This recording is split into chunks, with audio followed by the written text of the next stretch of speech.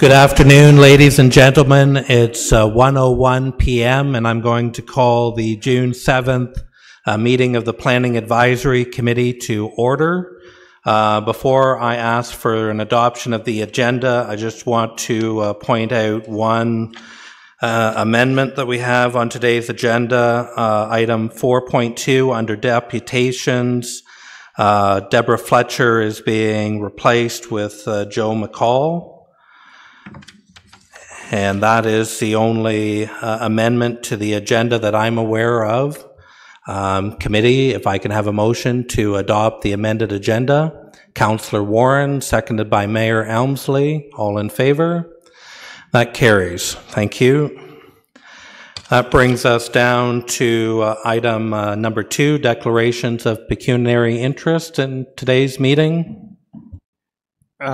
Yes, I'd like to declare a pecuniary interest in the apartments 2023-030, the William Street North apartments, as I have sold some of the units for MDM for the condominiums in Fenelon Falls and still awaiting some commission. So I feel I have a pecuniary interest against this, speaking towards that parcel. Thank you. Okay, thank you, Member Mike Barkwell. So that's pecuniary interest for item 3.2. Joel? All right, if there are no further pecuniary interests for today's meeting, we will move into item 3 on today's agenda, the public meeting reports. Item 3.1 is Plan 2023-029, an application to amend the Village of Omemee zoning bylaw 1993-15 at 112 King Street West. Jonathan, you're up. Oops, sorry, just before you start there. Oh. We're going into public meetings. As required under the Planning Act, a public meeting is being held prior to the committee making a recommendation on these applications. The purpose of this public hearing is to allow the committee to gather information on the applications before us, to hear those wishing to make oral submissions on the applications, and to allow the committee to ask questions on the applicant, interested parties, and staff. Everyone who makes a presentation at this meeting is requested to state their name for the public record. In the interest of time, the committee respectfully asks that you keep your presentation to no more than 5 minutes. When called upon, please either unmute yourself and turn your video on or come to the podium and press the speak button. So now we'll move into 3.1, application to amend the Village of Omemee zoning bylaw 1993-15 at 112 King Street. Now you're on, Jonathan. Hey, thank you, Chair. Here I thought I was getting a elaborate introduction. Maybe next time. Just trying to keep things moving. Good afternoon, Planning Advisory Committee. We have here in front of us a zoning bylaw amendment for 112 King Street in Omemee. We have on the screen a location plan showing the subject land. Move along to an aerial photo of the property, as well as here's the site plan. I'll leave this up for the remainder of the presentation and just move it back if anybody has any questions. So the zoning bylaw amendment was submitted by EcoView Consulting on behalf of Gabe Spolteni to propose, or to facilitate rather, the development of a drive-through restaurant on the C2-3 zone. This is a highway commercial exception 3 zone as under the Omemee zoning bylaw. It should note that this property is zoned 3 ways. We have the commercial exception 3 zone, highway commercial exception 3 zone.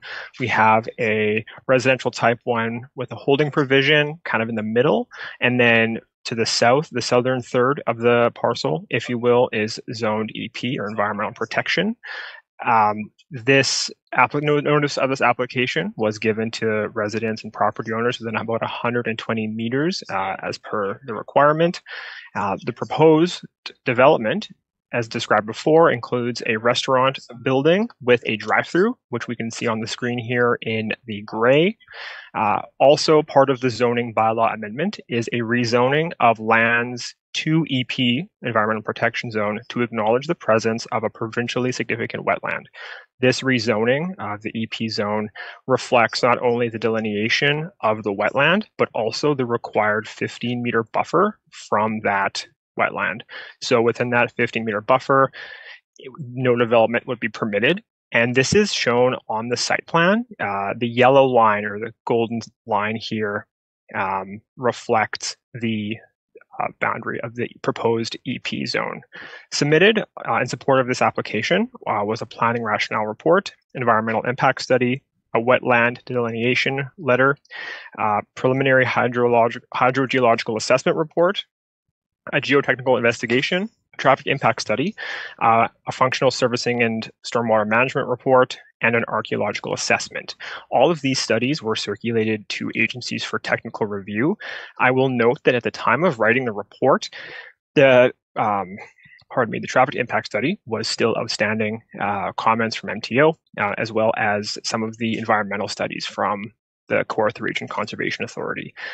Since the writing of the report, these agencies have submitted to us that they have no concerns with the proposed rezoning, and that any finer details when it comes to the wetland delineation or potential servicing concerns could be addressed during the site plan process, which this application would be subject to.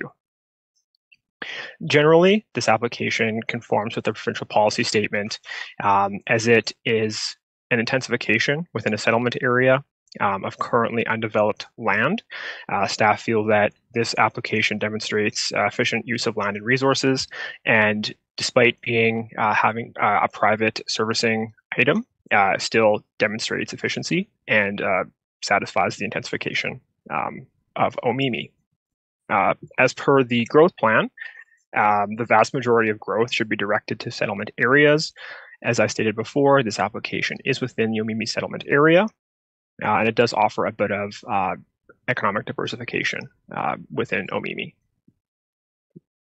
The City of Kawartha Lake's official plan notes that the urban settlement area designation is under appeal, so we default to the Victoria County official plan. It's noted that there is a servicing constraint within the municipality or within the city of Omemee. The functional servicing and stormwater management report and hydrogeo assessment report that were submitted demonstrate that this application this proposal can be adequately serviced. We did receive some concerns about the traffic impact as a result of this development. We are happy to say that through the Ministry of Transportation, they have issued no concerns with this application. So the rezoning would permit the drive-through use, as that is something that's currently not permitted in the highway commercial exception 3 zone. So that would be the primary, difference to the existing C2-3 zone. The lot area, the other development standards with regards to setback and gross floor area would all comply with no issue. As such, given the public comments that were received, there were 2 emails that were received that were generally minor in nature, asking for further clarification on the proposed development and what's going on. There were some concerns flagged about the provincially significant wetland that exists on the property. Through the review with the Kawartha Region Conservation Authority, they have indicated they have no concerns with the proposed wetland delineation that would sort of eliminate any potential concerns. With regards to traffic, there were some concerns raised as well. As described before, the MTO has issued no concern with the traffic impact study and the proposed development. So you will note that in the staff report, staff were recommending referral back to address those outstanding comments or concerns from technical agencies. If the Planning Advisory Committee wishes today, staff would not object to moving this along for approval. Fully understanding that there were two pieces of correspondence that were circulated to the Planning Advisory Committee regarding this application. I'm not sure if anybody is in attendance today, but as this is a public meeting, happy to go through that process. And if there are any concerns, we can refer it back. If the committee wishes otherwise, we're also okay with moving it along for approval to council. And with that, I will ask or take any questions. Thanks for that, Jonathan. Committee, any questions of Jonathan at this time? Deputy Mayor Richardson. Thank you, and through you, Chair. Just one quick question, Jonathan. I'm just wondering, did the MTO actually ask for any extra entrance requirements at this time? Check my notes here. I don't believe they asked for entrance requirements. It would be understanding that an entrance permit would be required. But as far as like detailed design, that has not come up yet. Okay, great, thank you. Because I know I've had a couple projects in the past where we've had to put holding symbols on just because of certain requirements. I'm at this time happy to move the report back to. Oh, you're a little early. We'll come back to you. Committee, is there any further questions of Jonathan? Member O'Reilly? Thank you, through you, Mr. Chair. Jonathan, I just wondered, maybe it'd be more appropriate for the applicant. Was there any question about there was going to be a gas station going in with this application now or later? I realize there may be one going in east of Omemee, but just to you, if there was any original one for traffic. Through the chair, I can speak to that one. So a gas station is not currently a permitted use in the C2-3 zone. So should that come up, then would be back here again for another public meeting if that is something that was desired. Any further questions of the committee of Jonathan at this time? Seeing none, does the applicant, owner, or agent on behalf of the applicant, owner wish to speak to the application? Hello, my name is Beverly Saunders. I'm the agent for the landowners. I work for EcoView Consulting. I'm the planning supervisor there. That was a great report, so there's not much I need to add, but I just wanted to clarify that the site-specific zoning right now actually allows for a 1,200 square meter building, and what we're proposing is 250 square meters. So just keep that in mind, that the existing zoning would allow for a much larger building, which much more significant impacts, in our opinion, than what's being proposed by the change in zoning. And the zoning change that we're asking for, we're meeting all the other zoning requirements of the site-specific zone. We're solely asking for the drive-through to be incorporated into the use, primarily because drive-throughs aren't actually contemplated in the zoning bylaw. So the zoning bylaw has takeout restaurants, but it doesn't speak to drive-throughs.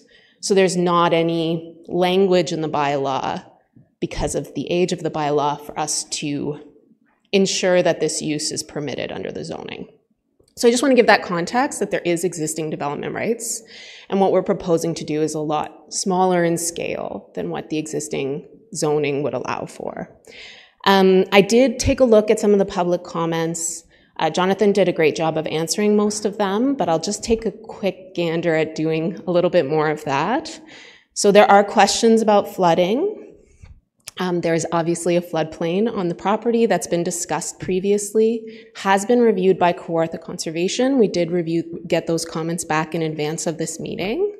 We have submitted a technical study that we submitted with the application, showing that this application would not cause additional flooding to the neighbors, both in the stormwater management and in the assessment of the floodplain. Additionally, it also just spoke to the floodplain in general and not exacerbating that situation. So just keep that in mind as well, as if those types of comments come up, that we have gone through lengths to address those in our submission. Additionally, we did submit a stormwater management report, which is high level. As was noted, there will be a site plan application associated with this, which does require not impacting any of your neighbors. So just keep that in mind as well, because I know it is a concern in this property with Warrant. There's flooding issues that occur in the area, but it is a requirement of those detailed designs to make sure there's no impacts.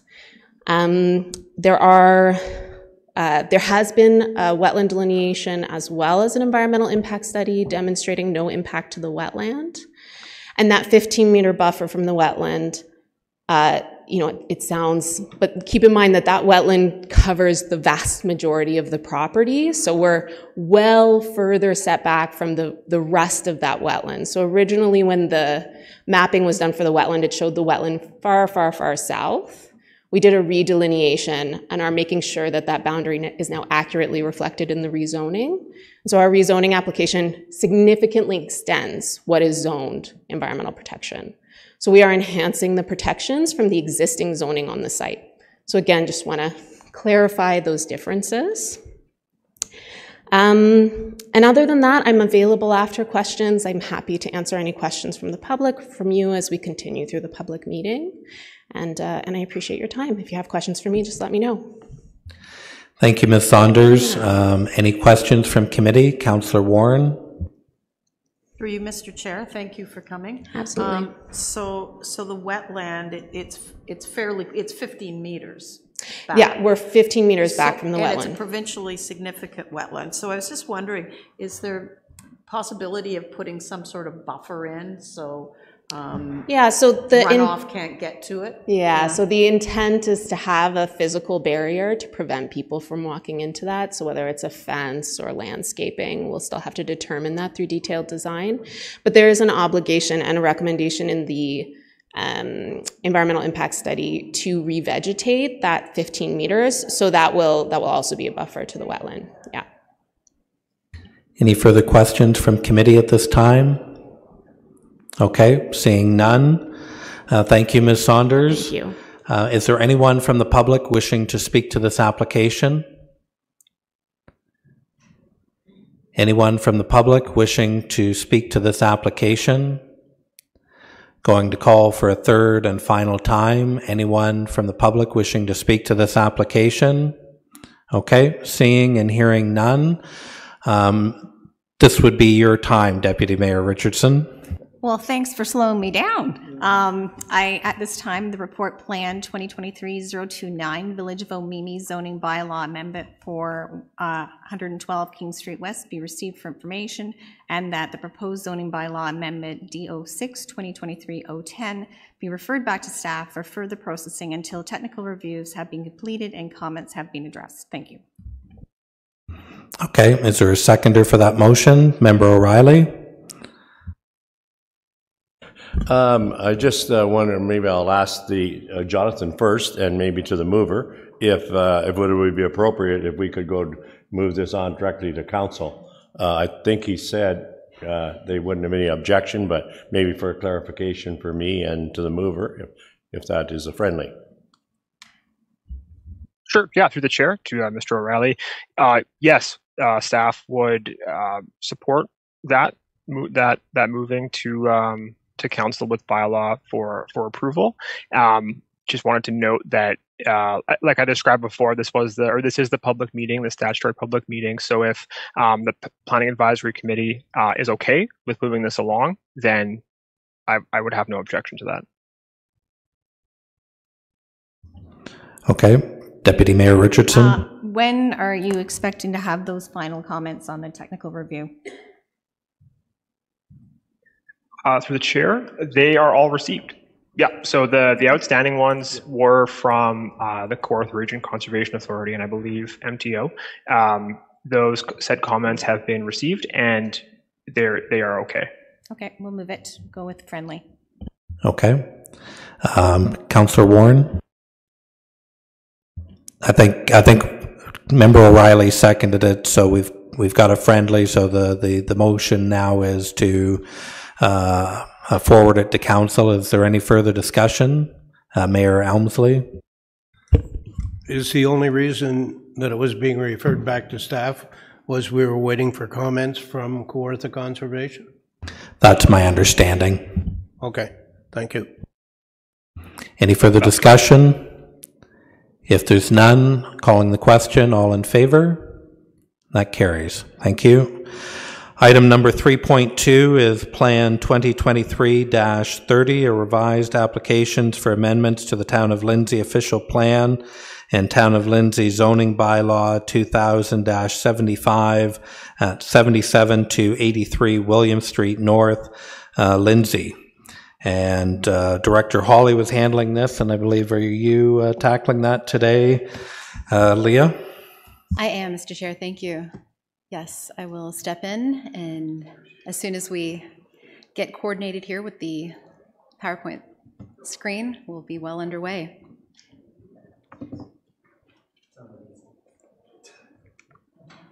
We will be well underway. Thank you. All right, so Muskoka D&M Corp are the owners of this parcel, the applicants, EcoView, Beverly Saunders, with us in person today. Welcome.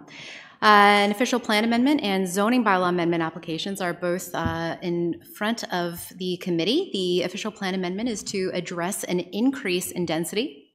The zoning bylaw amendment is to address site-specific development standards. Both of these amendments would facilitate the redevelopment of the lot for an 8-story, 110-unit residential apartment building at the northwest corner of William and Wellington Streets here in Lindsay. The location is on the screen before us. We'll just move ahead to the site plan. The building itself would be structured as follows: a 1-story underground parking area. The first story would be at-grade parking, 7 stories of apartments above that, an outdoor amenity space on the 7th story, rooftop mechanical equipment above the 8th story, sort of towards the center of the building. Now, staff presented to this Planning Advisory Committee on March 8th a staff report that wasn't a statutory public meeting in accordance with the Planning Act based on how notice was served of that meeting. It did, though, provide an opportunity to get the public's comments and feedback on the applications at that time. At that time, the proposal was still an 8-story rental building, but with 108 units, so 2 units less, and slightly more compliant site standards. The lot at that time was slightly larger. This was before road widenings were requested from the city. So of course that had the effect of reducing the overall lot area and frontage. Now, the recommendation from our team today is a refer back to staff for us to continue working through the finalization of the zone compliance matters as a result of this minor redesign. Now, pending the outcome of any public comments that we may receive today, being a statutory public meeting, we have prepared an alternate resolution for your consideration should committee's recommendation be to advance this matter to council. The remaining matters, we feel, can be addressed and mitigated through use of what is commonly known as a holding symbol. It's a Planning Act tool, Section 36 of the Act, and it specifies the future land use once the holding is removed. That happens by subsequent bylaw council and only can happen once all the items along with that holding provision are satisfactorily met. Now, those items are included on page 12 of your report. Now, way of background, to accommodate the city's request for a 3-meter road widening for future improvements, the proposal has been revised to shift the building towards the interior of the lot. It does so and continues to maintain a street-related presence, continues to include design features like stepping back around the perimeter. What this does is lessen the massing and shadow impacts on surrounding properties. Now, the approach staff has taken to the report and their evaluation, as you can see, of course, the background, the application details, including a section on public feedback. There is a section that details out all of the 14 elements of supporting materials, studies, and plans, as well as summaries from the open house event held by the applicant. These have been submitted, these have been reviewed. In some cases, the studies have also been peer-reviewed. Those can all be found on page 4 of the report. The rationale based on conformity to provincial land uses, the growth plan, the provincial policy statements, guidelines, and how this proposal upholds the intent of the local official plan policies and the applicable zoning provisions. A zoning compliance chart identifies where and to what extent relief is needed. Now, to this point, the Lindsay zoning bylaw, of course adopted in 2000, over 20 years ago, wasn't written at a time that necessarily envisioned this type of residential intensification and infill redevelopment opportunity. Things like addressing market conditions that, of course, different today than they were 20 years ago, and certainly also this growing housing crisis that we face daily.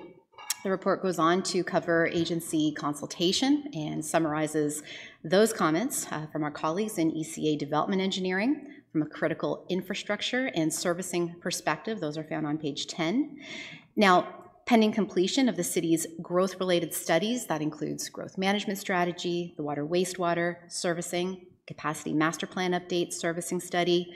These are matters that are going to impact the future development of this proposed building. Also, the final size necessary for a site triangle needed for safe sightlines. The comments outlined in the report indicate a 9 by 9 square meter triangle. We do have an indication from our peer reviewer that in fact a 5 by 5 square meter site triangle would be supported. We take this into account together with the potential, of course, for lower traffic speeds given the location of this proposal in town. We have the opportunity to re-examine a signalized intersection. We also have comments in this section from economic development, from a heritage resources perspective, and finally from the fire department, indicating from their perspective, from a safety perspective, that they have no issues. So overall, Mr. Chair, should the committee refer the matter back to staff, we would continue to review the amending zoning bylaw to cross-reference the relief that's needed with the updated site plan. However, we also recognize there are certain issues that can't be resolved today. These are issues related to all the growth-related work that the city has undertaken, related to infrastructure, related to servicing. Can also be addressed through the site plan control process, design details, any of those sort of zoning compliance pieces. In this regard, if committee was to move things forward, the H holding provision would capture those items. Again, they're outlined on page 12. I have covered them with the exception of commenting on the need for some potential remediation for some soil contamination, which would also be included as part of the holding provision requirements to be met, as would a site plan control agreement. This is a good news story for the city. It definitely hits some highlights from a planning perspective and merit when considering the city's priorities. Certainly the provision of much needed rental housing, some of which is truly affordable housing through a connection to CMHC funding, provides housing in downtown Lindsay close to services and amenities. In our opinion, Mr. Chair, a win-win. So that summarizes our report and our recommendations. Thank you, Leah. Committee, any questions of Ms. Berry at this time? Deputy Mayor Richardson. Thank you, through you. Deputy Clerk Watts, can you scroll up on Appendix D? Yep.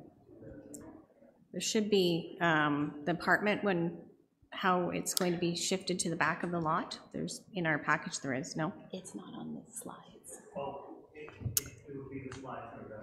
Okay. Okay, no worries. Just a quick question, through engineering, putting that holding symbol on, is the 5 by 5 a sufficient site triangle size for the intersection? Just kind of looking for opinion.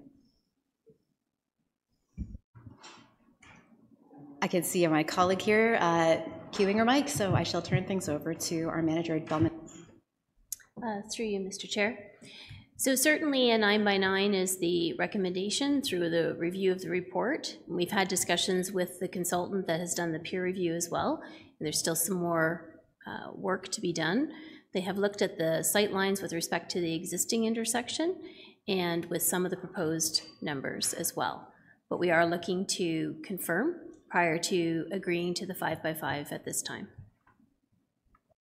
Okay. Any further questions of Ms. Berry at this time? Member O'Reilly? I think in the staff report, Leah touched on it, but I just, the other directors that are here, are you confident that through the site plan control that we can deal with the issues that were mentioned in the report?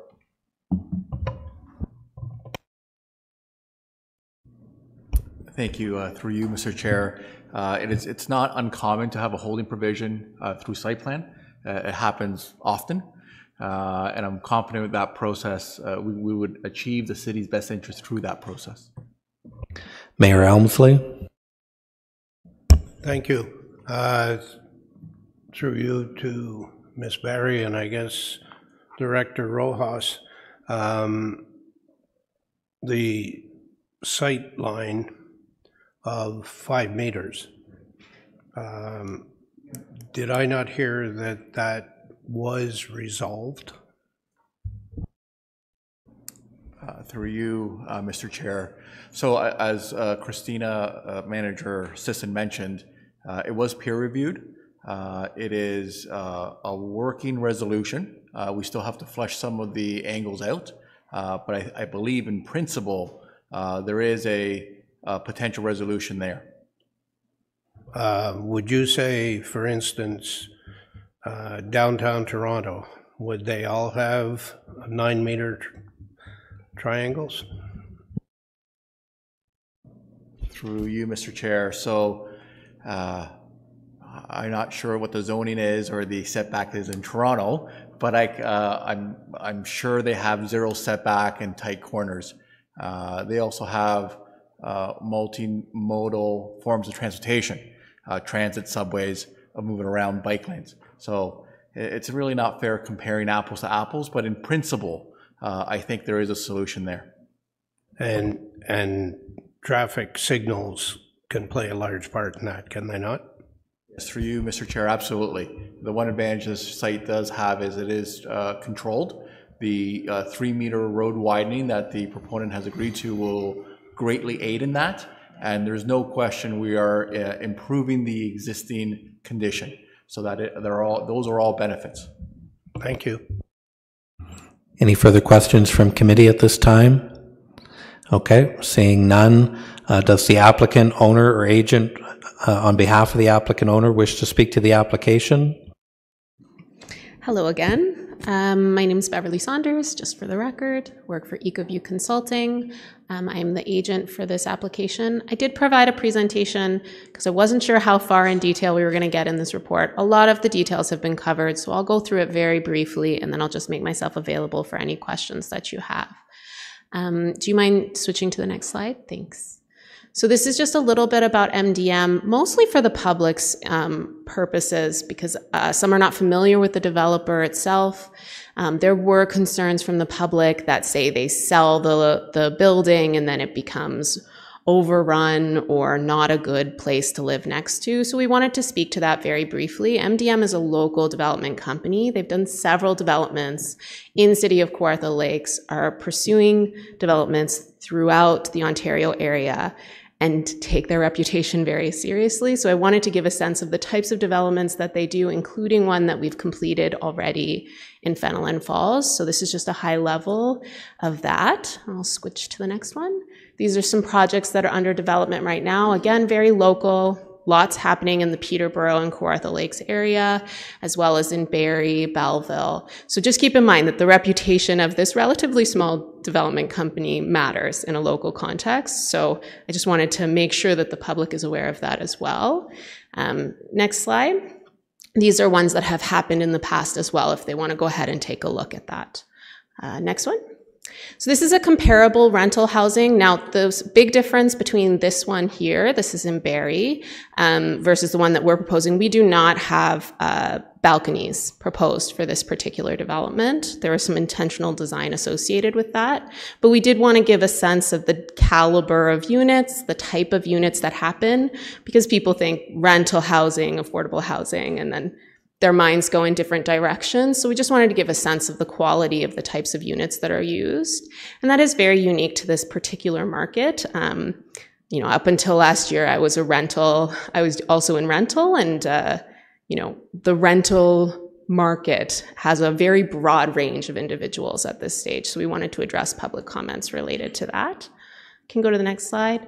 This is a brief overview of this particular project. Most of it has already been covered, so I won't get into it too far, but there is some discussions of having affordable, or not discussions, we know that there's going to be affordable as well as rental, and the two will be intertwined with each other, so it's not just one floor is affordable and the rest are rental, so there'll be a community of rental and affordable housing. It has been approved for a variety of incentives, and this approval is a big part of getting the approval from CMHC. So that's the reason that we're here today and asking to move forward. Next slide, please. These are some details, which I won't get too far into because most of them have been addressed. So I'll switch to the next one. This is the site location. And again, if there are details requested by the public, I'm happy to go into those as well. It's a lot of technical work that went into this site, so I'm happy to help with that. Site location, and then this is the specifics to those holding provisions. So there was questions about what the holding provisions would entail. So we had asked for the traffic assessment to be peer reviewed, so I understand that's ongoing, so we've included that in a holding provision. The site plan agreement, we've talked about meeting the Ontario Heritage Act. There's some questions about what comments apply and don't, so we've included the language in there to make sure we're meeting legislative and policy requirements. The identification of the daylight triangle, that's been brought out specifically to make sure that that's addressed at the site plan process and that it comes back forward for approval prior to the completion of the site.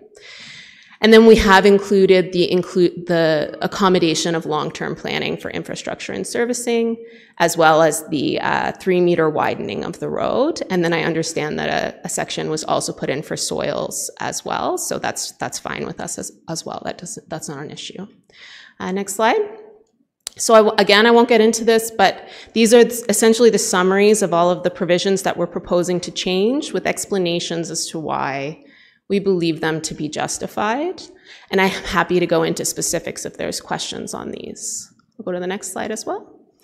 We already covered public comments, which I wasn't sure if that was going to happen, so I just wanted to make sure I had a slide in case we needed to do that, but I'll go to the next. And then this is just a summary of the justification for moving forward, which I'll very briefly go over. So this is affordable and rental housing, which is desperately needed in Lindsay. There is new and urgent provincial direction for intensification and redevelopment projects to provide housing in Ontario. CMHC funding is contingent upon this project getting approved as soon as possible. We are improving conditions, which has been said by all staff, so thank you for that. And then we went through just, again, the planning rationales at the very end. So thank you very much for your time. I think that's the last slide there, and if you have any questions, let me know. Thank you, Ms. Saunders. Committee, any questions at this time? Councillor Warren? Through you, Mr. Chair, thank you again. So affordable versus rent geared to income. So we really don't know what affordable is sometimes. So is it rent geared to income? Do you want to cover that, Thomas? So it is rent geared to income. Thank you. Right. And so the holding symbol is on how many different areas? So the holding symbol just applies to the entire property. The entire, so it's not... That's correct. So I understood there were holding so there's a number of different, so it covers all of them, but basically we have to remove the holding provision, which is a separate application that we have to apply for. Right. So then we provide the evidence as to why it's appropriate to remove it. That comes back forward and then gets approved by council at that time. You have to meet all that criteria before the whole... It's a discussion with staff. Actually, it might be a better question for staff as to the process of whether you can clear one of those versus all of them have to be cleared at once. Yeah, but it's probably better for staff, so I'll defer to her. Thank you. No problem. Sure, thanks for the question, and through the chair. All provisions noted in the holding have to be met in order for the holding to be removed. Yeah. Okay, any further questions from committee at this time? Okay, seeing none. Is there anyone from the public wishing to speak to this application? If you want to come forward to the podium, state your name. Deborah Fletcher. I just wanted to know what CMHC stood for. Thank you. Is there anyone else from the public wishing to come forward to the podium, please?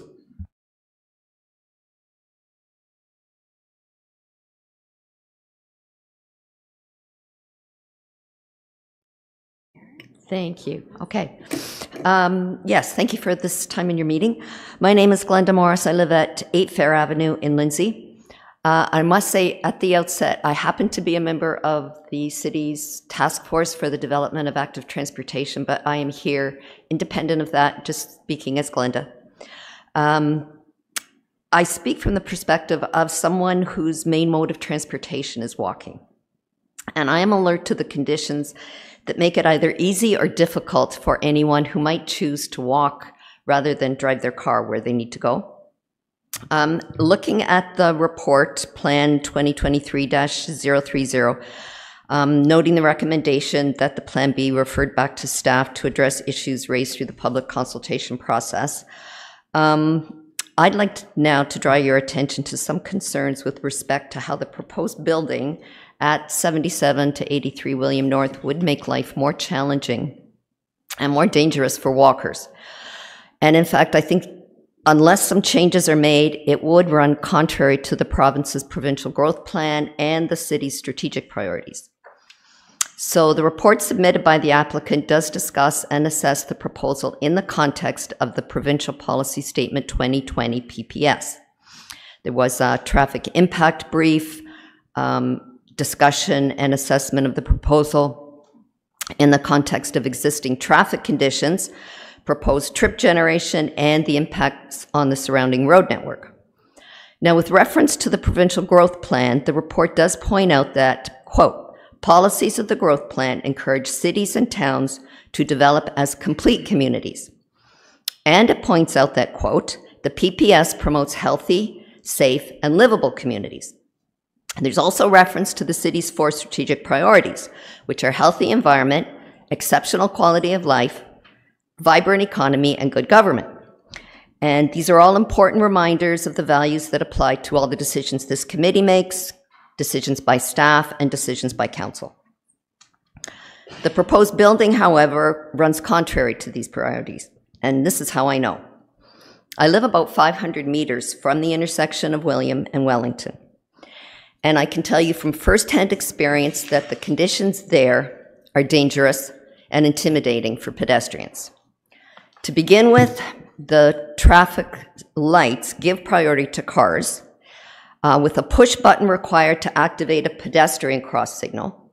Access to that button is obstructed by snow in the winter, and it's frequently frozen in place. If the light is green when you press the button, you wait for that green cycle to go through to red, wait through the red cycle, and then look for your walk signal with the new green. If I'm driving my car, I just go on the green. I don't have to get out and push a button. Now, while the program for the lights might be mostly a matter of inconvenience, there's a much more serious issue of safety, which results from the absence of any buffer between the pedestrian and the vehicle. And there's really nothing to indicate for the drivers that they're supposed to actually yield to the pedestrians when they make their turn. This intersection happens to have a lot of vehicles that are towing. In the winter, they're towing snow removal equipment, and in the summer, they're towing lawn maintenance equipment. And when they make their turn, they are precariously close to the pedestrians who are on the sidewalk. So right now, it's a hostile environment for anyone on foot, but it's extremely so for people with kids in tow, kids in strollers, people with mobility aids, and anybody even carrying groceries. Now, if you continue along the Wellington Bridge, you're on a sidewalk that is really not adequate. It is barely enough room for a stroller. It's too narrow for walkers to pass. And again, it's lacking any buffer between pedestrian and vehicle. Now, cyclists are using the sidewalk, and who can blame them? But it's really just one more hazard for people who are trying to walk on the sidewalk. So, the situation is already bad. And what it will be like with the addition of some 100 vehicles anticipated for residents in a new structure is really nothing short of discouraging from the perspective of the city's strategic priorities. The first two of those being healthy environment and exceptional quality of life. So you look at the provincial direction to develop as a complete community, and while there are many definitions, a common definition of a complete community is one where walking is encouraged above driving your car. It integrates land use with transportation options, and it recognizes a hierarchy of users of roads based on vulnerability. In other words, when a decision is made, walkers trump drivers. So looking at the suggestion of widening both streets at the intersection by 3 meters, that's clearly giving the movement of cars priority over the movement of people. And that's a move in the wrong direction. The city has made a commitment to cultivating a healthy environment. That's one where it's easy, safe, and convenient to walk. And think about this. Driving is the most expensive, most hazardous to personal health, and most destructive of the environment. On the other hand, walking is the easiest, cheapest, and most readily available way for everyone to incorporate healthy activity into their daily lives. And it generates 0 greenhouse gas. So the biggest risks associated with walking are created by the hazards in the infrastructure and mistakes made by drivers. And they can be mitigated. Can I get you to wrap up, Ms. Morris? Regarding exceptional quality of life, walkers have contributed to a superior quality of life because each individual is healthier and it's a very much healthier social climate. Because in your cars, you don't interact with people in the way that you do when you're walking. Walking builds community. So regarding the proposal before you, I urge you to hold out for an alternative use of the property that will contribute to the development of a complete community that will be friendly to pedestrians and will help make walking so attractive, so safe, so convenient that more people will choose to walk instead of driving where they need to go. Thank you for your time and thank you for your work as a committee. Thank you, Mrs. Morris. Any questions of the Councillor Warren? Thank you. Through you, Mr. Chair. I have a question for our Director of Engineering, if I may. Sure. So, listening to Ms. Morris, Glenda, is through this plan and with the extra 3 meters and the ingress, egress, and all that, is there a way to make that area safer for walkers? Thank you. Through you, Mr. Chair. Just a point of clarification. When we say a 3-meter widening, it's the 3 meters for land. So that goes towards the right-of-way of the road. And within the right-of-way of the road, you have the pavement itself, the curbs, the boulevards, the sidewalk, all of that. So the intent for this section is to, in time, get 3-meter widenings on both sides, and then improve all modes of transportation, not just for vehicular. The other note that I want to mention is, yes, this intersection is congested. It's because we only have one crossing at this location. And the city has plans for a second crossing in this area, which will relieve the congestion. Again, it's a road network. So once we construct the second crossing, or the additional crossing, it should relieve some of these traffic concerns. Councillor Warren. Through you, so going forward with the design to make it more walker-friendly, that can be encapsulated in this whole plan. I just want that on the record. Through you, Mr. Chair, yes. Thank you. All right. Is there anyone else from the public wishing to speak to the application?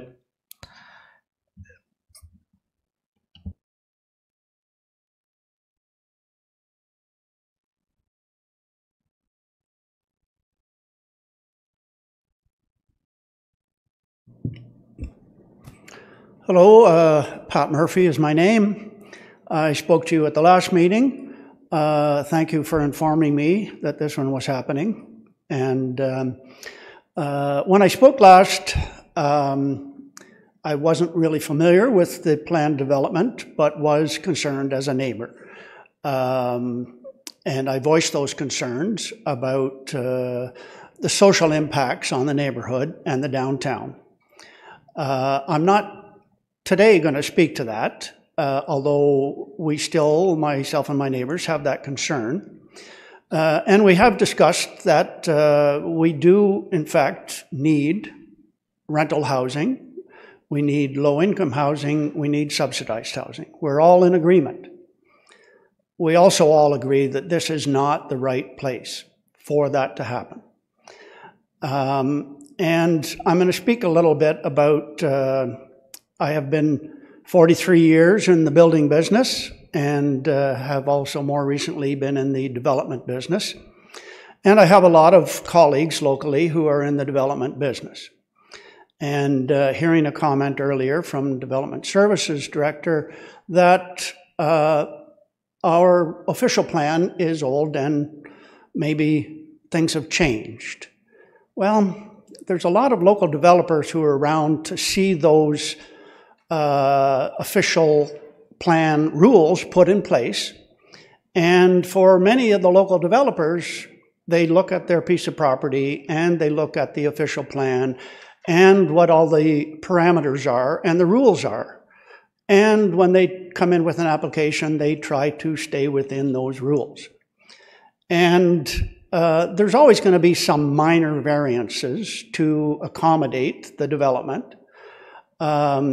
Most of the developers that I'm speaking of are longtime citizens. I've been 30 years living here myself, many much longer than myself.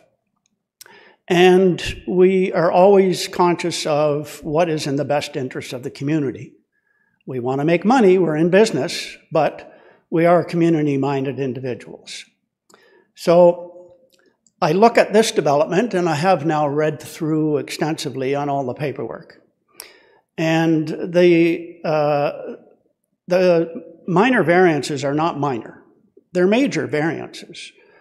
This property was not zoned for or intended to be used for what it's being applied for. And in moving this forward, are you sending a message to the rest of us developers that we really don't need to pay any attention to the official plan, that we can make applications to whatever we want on a property and spend a considerable amount of taxpayers' time with municipal employees investigating whether or not they can put that through or not put it through. So the developer that comes in with a simple application that tries to fit within the zoning plan is much more economical to process for the municipality. When you come in and put obstacles in the course of what you're planning and then try to come up with solutions, which I'm hearing our municipal staff are trying to come up with solutions as to how we help this developer put this development through. And my point that I'm trying to make is you're making a statement to the rest of the developers that follow. Are we planning for the betterment of the entire community? Are we planning for families? Are we planning for pedestrians and cyclists? Are we planning to accommodate our traffic? And with this application, is this in the best interest of the community? And I'll leave you with that question. Thank you. Thank you, Mr. Murphy. Any questions, Committee of Mr. Murphy at this time? Okay, seeing none, thank you. Is there anyone else from the public wishing to speak to this application this afternoon? Calling a final time, anyone from the public wishing to speak to the application? Okay, seeing and hearing none. Committee, what would you like to do? Mayor Elmsley? Just a question first. On page 34, page 12 of 14 on the report, the motion that Director Hawley is suggesting, that includes the holding symbols that are listed above? Through you, Mr. Chair, to the member, yes, indeed it does. There is a draft bylaw that has been prepared. Excerpts of it were highlighted in fact, on the screen at the moment in the consultant's presentation. The one proviso that I'll add, and this is not numbered anyway, I'm looking through Appendix C of the report package, and under Article 7, holding provision, lists out subsections A, B, C, D, E, and F to include all of the relevant matters. I would, if committee is considering this bylaw, just please draw your attention to item 7C. That reads currently, identification of all measures needed to comply with the Ontario Heritage Act and applicable provincial and local heritage policies for incorporation into the site plan agreement. We have had an additional request from our EDO, Economic Development Officer for Heritage Planning, to include, as a continuation to the sentence, including the submission of a heritage impact assessment.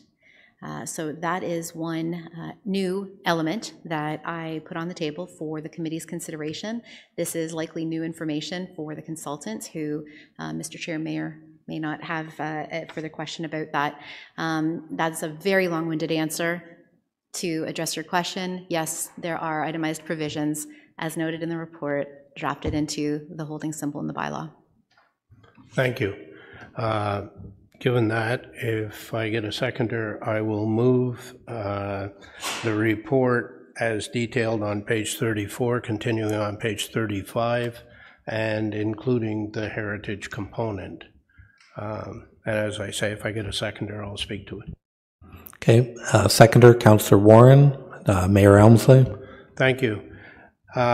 We desperately need rental housing, and we are dealing with a corner of the street that desperately needs some help. It is, in my opinion, an eyesore as it currently sits.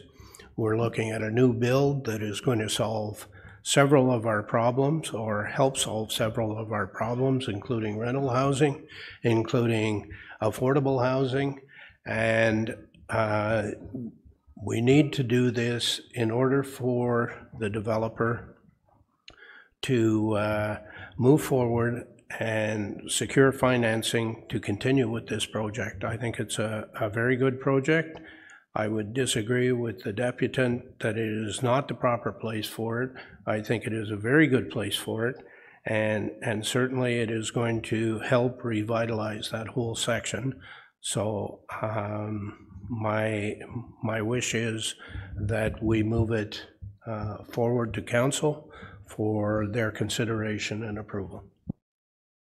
Councillor Warren.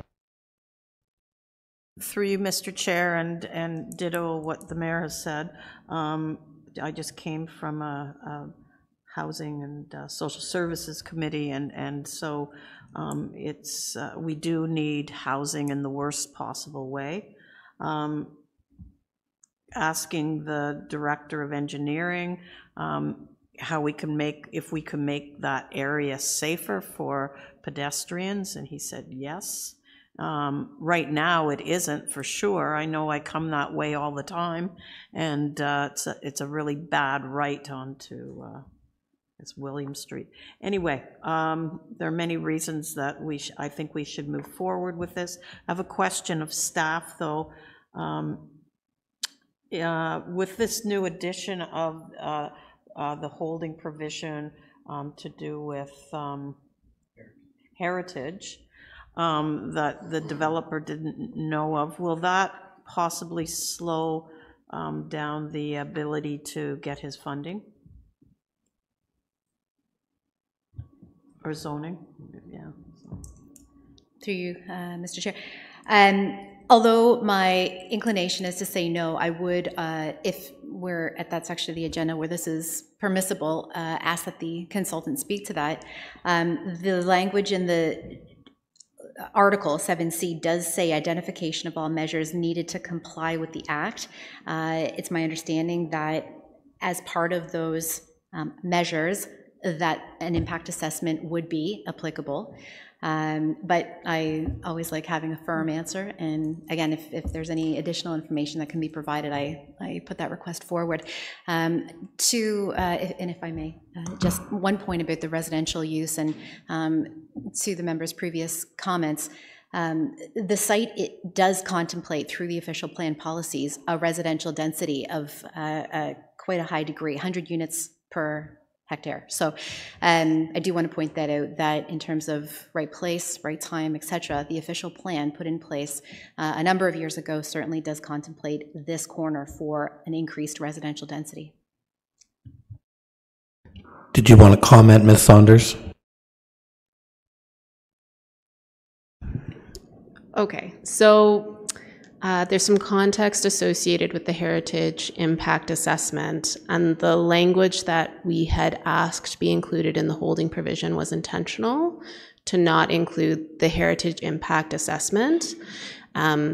If policy and law dictates we have to provide one, then we will, but we've already had a heritage expert go to the site and assess the site, and we don't believe one is required. But that's a point of contention between us and staff, so we intentionally included language to ensure that we're going to meet applicable policies so that we can continue that conversation in site plan. So we would request that the heritage impact assessment not be included in that language because we don't believe it's actually required, but we are acknowledging that that conversation needs to continue and that it is appropriate to continue that at site plan because those are related to detailed design matters. Yeah.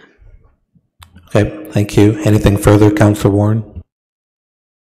Mr. Chair, so would that make it more difficult to get your funding? That's, I guess.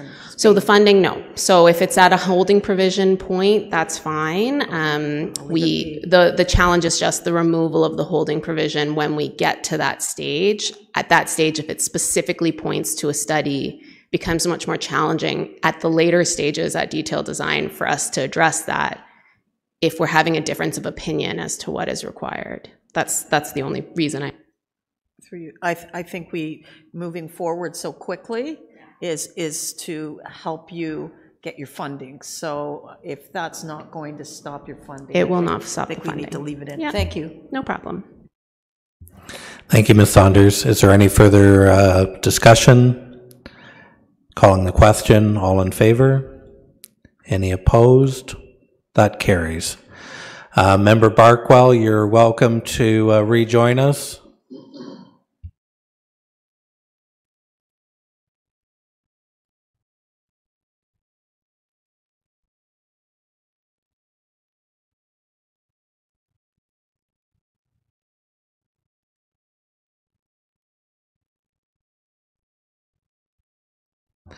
Okay, at this point, the public meeting being held under the Planning Act is now adjourned, and we will move into item 4 on today's agenda, deputations. 4.1 is Donna Campbell. I'll just remind everybody to, when you come up to the mic, you have 5 minutes, and we're going to hold everybody to the 5 minutes out of fairness.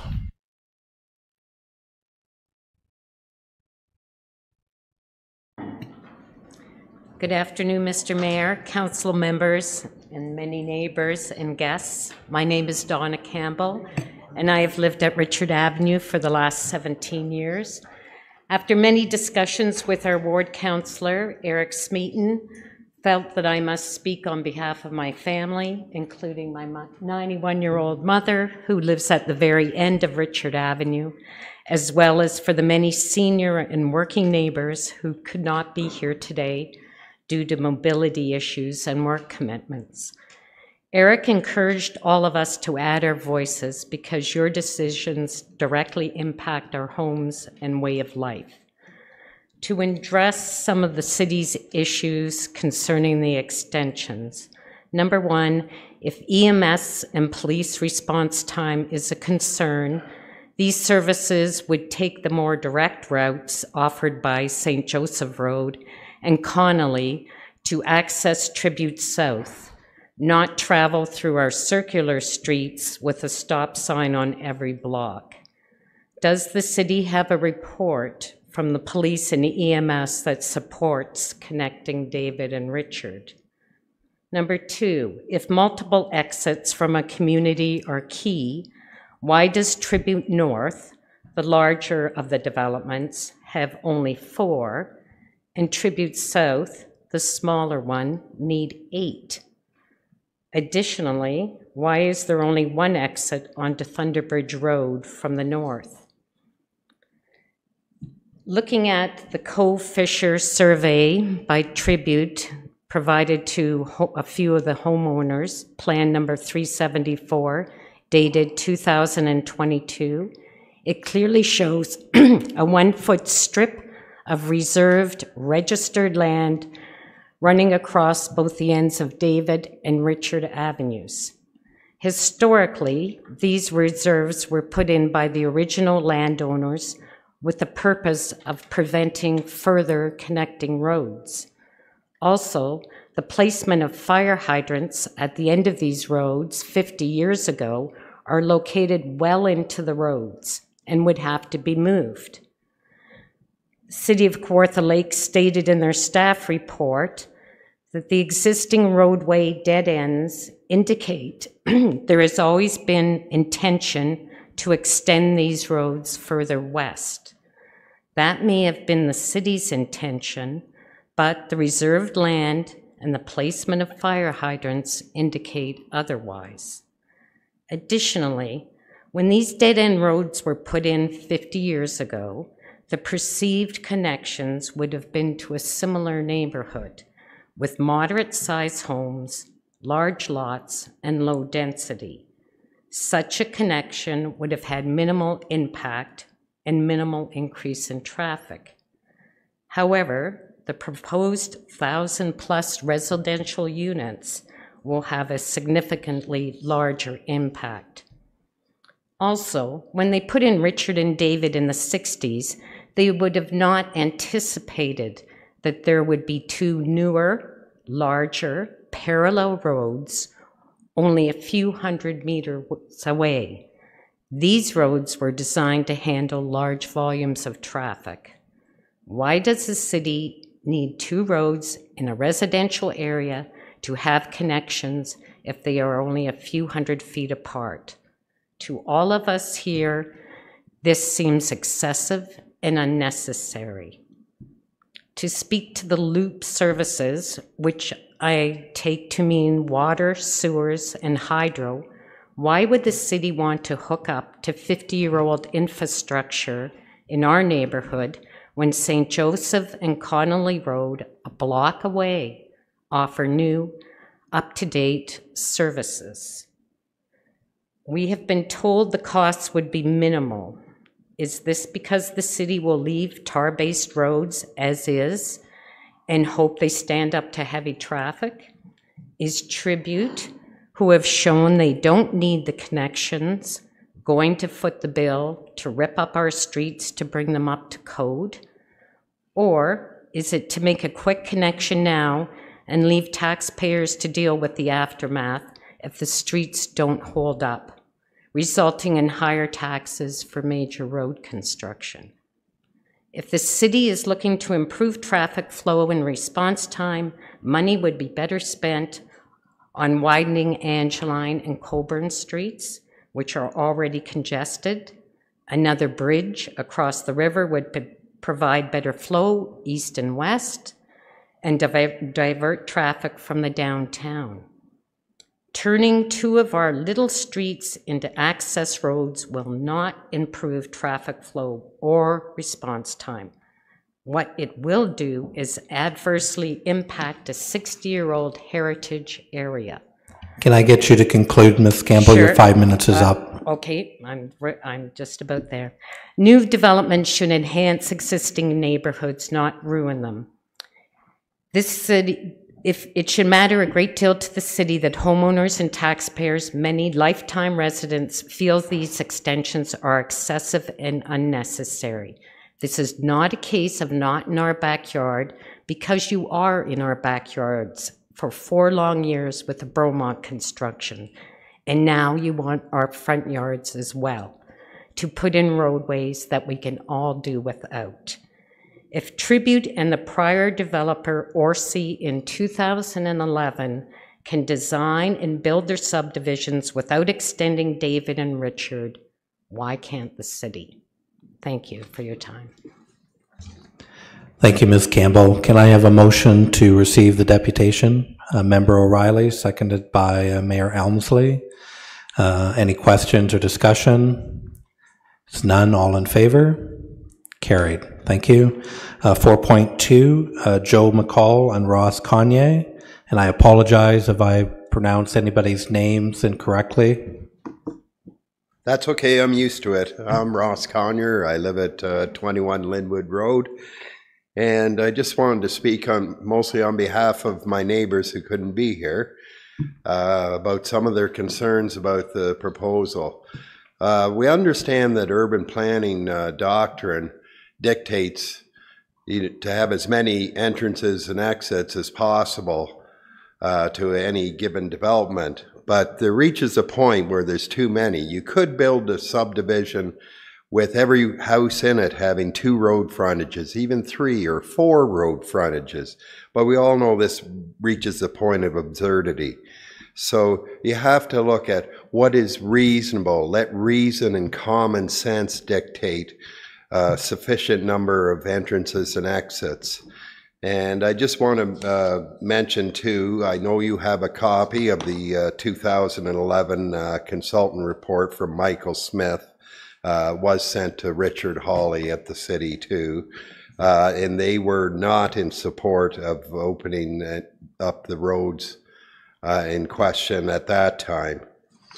And also too, I have spoken to several EMS workers, including 911 dispatcher, paramedic, police officer, and fire person.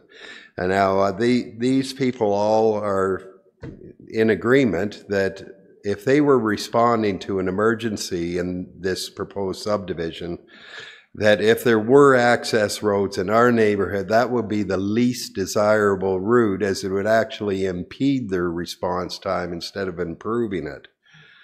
And so I just want you to bear that in mind. And also too, when these roads were designed, I believe it was back in the late 50s, that these curves and bends and hairpin turns, 3-way intersections, these roads were not designed for thoroughfares. They were simply a rural residential community that was built to the standards of Ops Township, which that was a part of at that time. And just to make mention too of the 1-foot reserve at the end of the road, that was in the name of the original owner of the farm there that these properties were built on, the Sleeps. And there's only one purpose to have a 1-foot reserve, and that is to prevent an unnecessary road connection or road access. Now, I want you to also consider the costs. If these road entrance or road connections were allowed to happen, as a realtor in this community for over 25 years, I can tell you right now, there would be a significant loss of value and subsequently the tax base in the homes in this area. Because anytime I've sold a home in that community, the number one attribute that you could, or characteristic of the home that attracts buyers is the fact that it's a cul-de-sac enclave type of neighborhood. And you know, when people drive through there, they actually slow down, stop, and take a look and actually ask people on the street if there's any homes coming up for sale. This is a very desirable gem of a neighborhood, which this community has far too few of. And I'd like to mention areas like Kenray Park, Willow Glen, Sweetenham and Cook Street, which is a newer division or subdivision, and that only has one entrance in and out. And so I just want you to bear that in mind. Your 5 minutes is almost up, Mr. Kanye, okay. And if Mr. McCall has anything to say, it's a combined 5 minutes for the two of you. Okay, and the final one I want to touch on is that there's at least 20 children in the neighborhood, a lot of seniors, and converting it from local traffic to actually through traffic to a major artery is going to be a very significant safety issue. Thank you for your time. Joe? Would you wish that I wait till the end? It's a combined 5 minutes, Mr. McCall. So you're replacing somebody as it is. So you got about 1 minute to get your point across. Well, it's short. I don't know if it's a minute. Okay. Good afternoon. My name is Joe McCall, resident of 2224 Richard Avenue. I wasn't aware that I would be able to speak, but anyway, bear with me, please. Anyway, I am frustrated, as a lot of people in our community are, to have to do this go around again after 2011, having done the same thing. Here we have two developers, Orsi and Tribute, who after their planning and consultation concluded the connections were not needed or beneficial. We would have, or this would occur, 26-foot roads from the new Tribute development feeding to 20 to 21-foot roads on Richard, Linwood, Hopkins, not Hopkins, Hopkins has been read. No sidewalks with children walking to Angeline for the bus, old folks on their scooters and walkers, people walking to with their dogs, etc., walking alone, and a lot of children playing on it because we have no sidewalks. A lot of traffic would put this at risk, safety otherwise. There are 50 houses, approximately 50 houses in this neighborhood, and I would assure you 45 of them do not want these connections. And does this not count? Thank you for the opportunity to speak, and thank you for your time. Thank you, Mr. McCall. Did I make the minute? Pretty close, I'll give you that. Committee, can I get a motion to receive the deputation? Member Barkwell, seconder, Mayor Elmsley. Any questions or discussion? Member O'Reilly? All in favor? That carries. Thank you. 4.3, Paul Hill.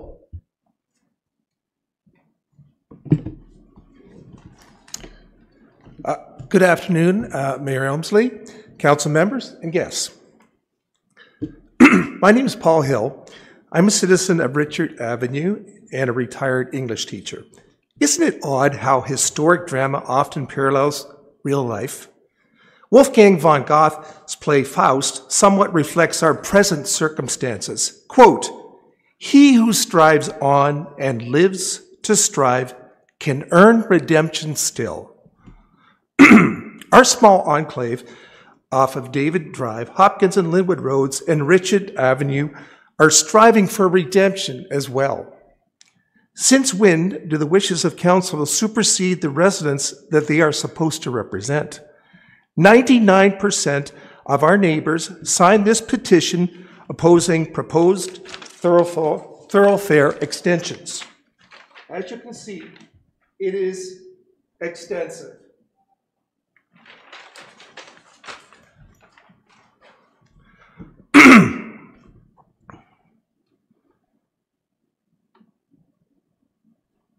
In addition, 2 reports from planning consultants have indicated that expansion is unnecessary, unreasonable, and a needless expense. Here are the thoughts of one of our residents of 29 years, Cindy Baldry. She spent months looking for a home in Lindsay and decided upon this subdivision due to its park-like setting. 2 reasons appealed to her: minimal local traffic and safety to children riding their bikes or elderly citizens seeking a pleasant walk. There have been numerous changes, including subdivisions and the end of the natural habitat of coyotes and other creatures. I'm quoting Cindy here. The planning department feels emergency medical service will be affected. After 32 years of policing, I confidently say response times would not change for the better. EMS is not responding to a remote rural location single access route. Connolly and Sylvester have already been slated to be extended. 300 feet separate Connolly and Richard, as well as David Drive and St. Joseph, which accesses Sylvester. Traffic on Angeline and Colburn has increased significantly with Springdale Gardens subdivision. Please abandon your planned extensions and leave things as they are, and as we were initially told, would remain.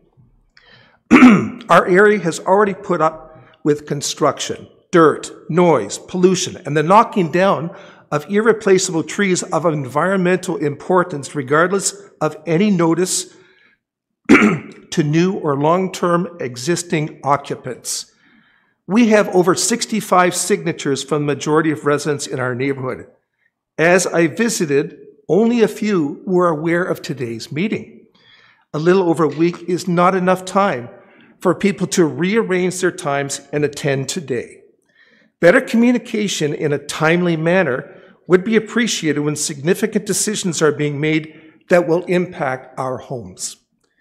An evening meeting would be preferable to allow more constituent participation. You may notice that the gallery is filled with our concerned neighbors who could attend. Thank you so much for your time. Thank you, Mr. Hill. Can I get a motion to receive the deputation? Member O'Reilly, seconded by Councillor Warren. Any questions or discussion? All in favor? That carries. Thank you. Do you need this in the petition? No, we've got that on the record. Thank you. 4.4, Emma and Carl Eakin.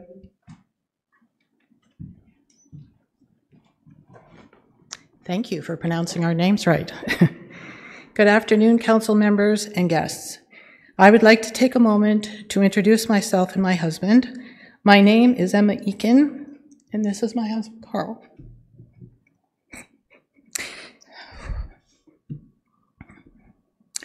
It's been a minute since I've done this. Carl and I were born and raised in the GTA, where we raised our family and where we each worked for over 40 years, spending weekends and vacations in the Kawarthas. We have strived to practice a strong moral code and a deep commitment to our family, community, and the environment. Carl and I both worked for large financial institutions where we further developed our commitment to acting with respect for governance, individuals, and community. Carl has been coming up to the Kawarthas since he was an infant.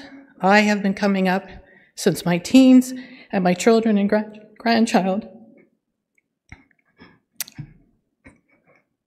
have been coming up since they were infants.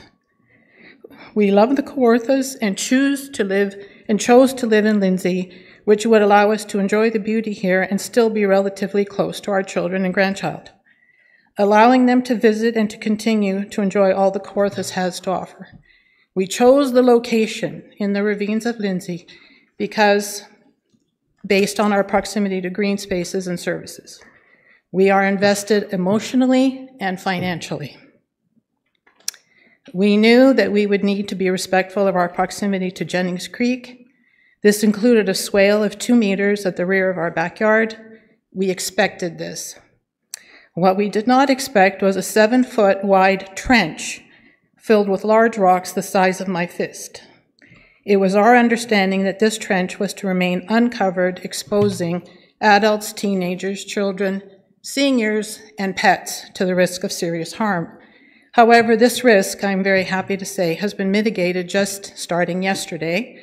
The trench is now being filled with soil, and we hope will be covered with sod. For this, we are grateful.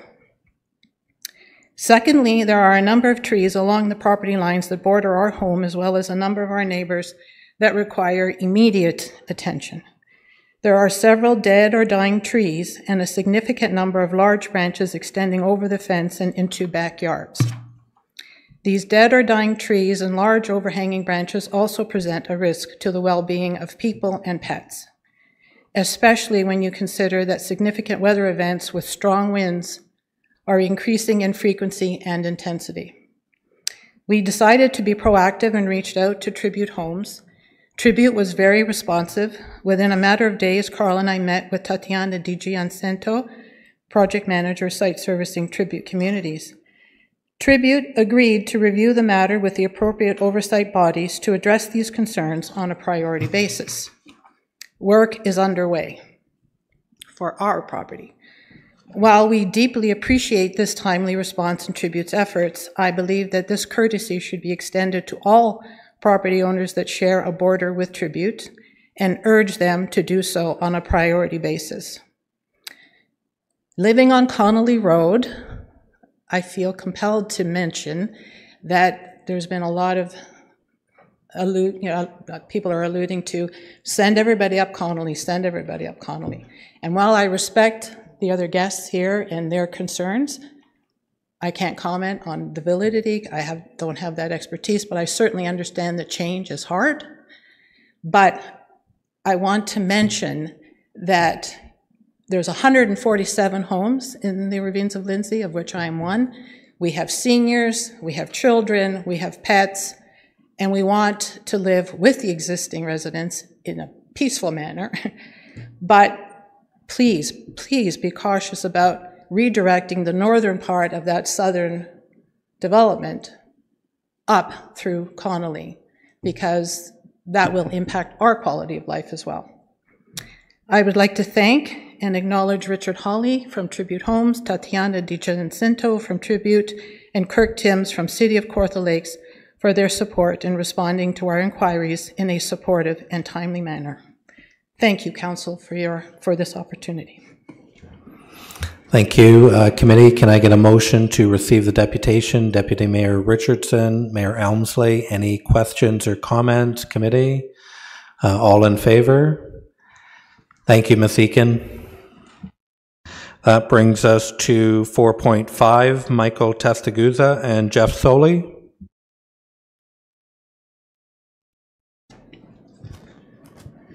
Thank you very much, Chair, and well done with the name. Thank you for hearing me today. My name is Michael Testaguza from the Bigley Area Group, planning consultant for Tribute Communities, who are the applicants for items 6.1 and 6.2. With me, I do have Jeff Solly and Paul Watson as well from Tribute Communities. We want to firstly start off by thanking staff for all the hard work on this application.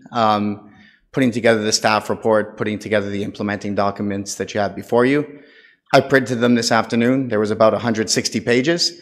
A lot of work went into it. So thank you very much to staff. Also like to thank the residents, as you've heard, taking time from their schedules to come here, and in numerous other venues, which we've had these meetings before, to provide their commentary to yourselves.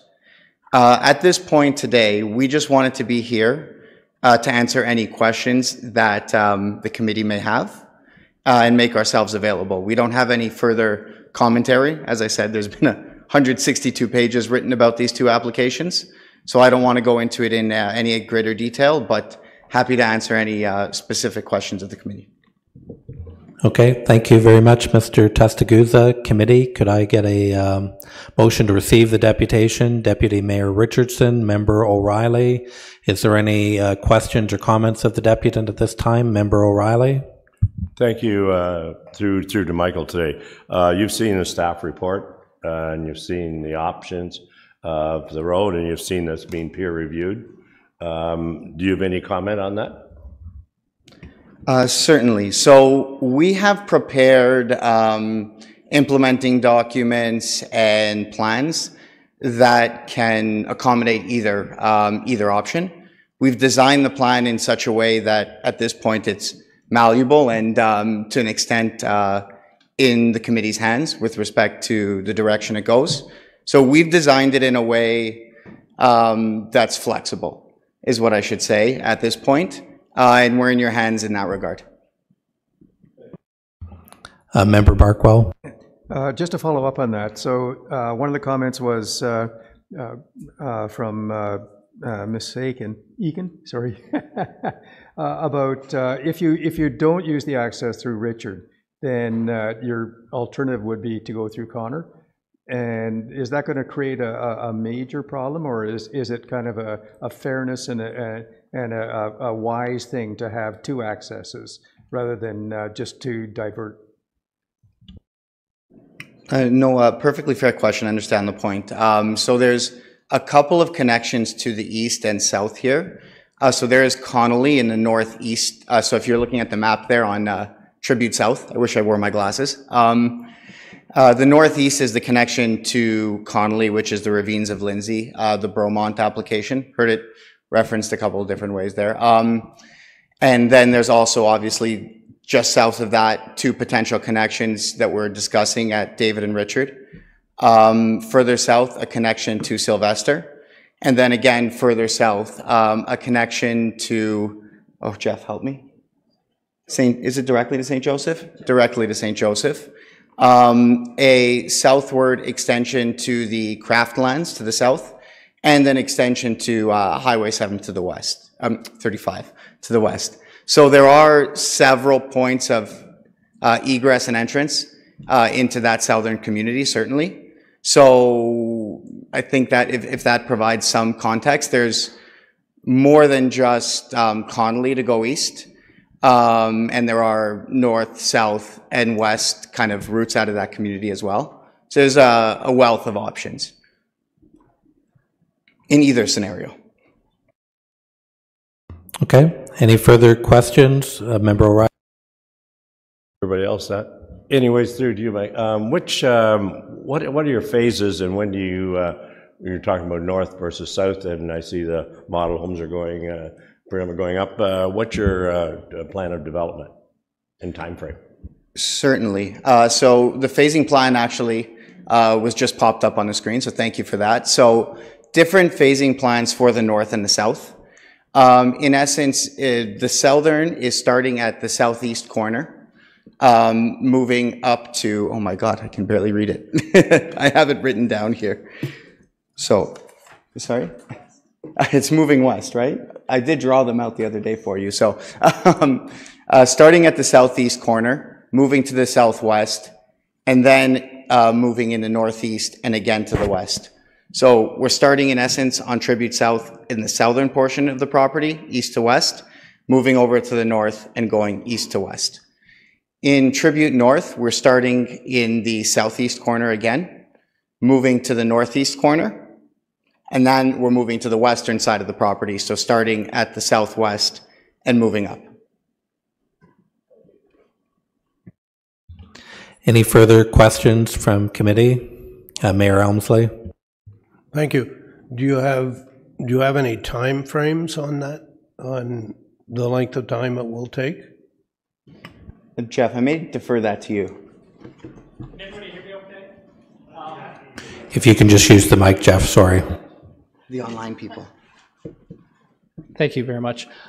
We do know that South Phase 1, we want to proceed right away with our earthworks and servicing.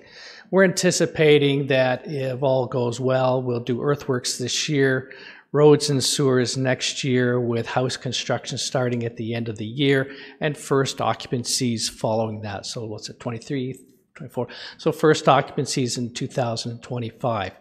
Depending on the market, we will then proceed from phase to phase to phase. So beyond Phase 1, I really can't give you much more of an idea, but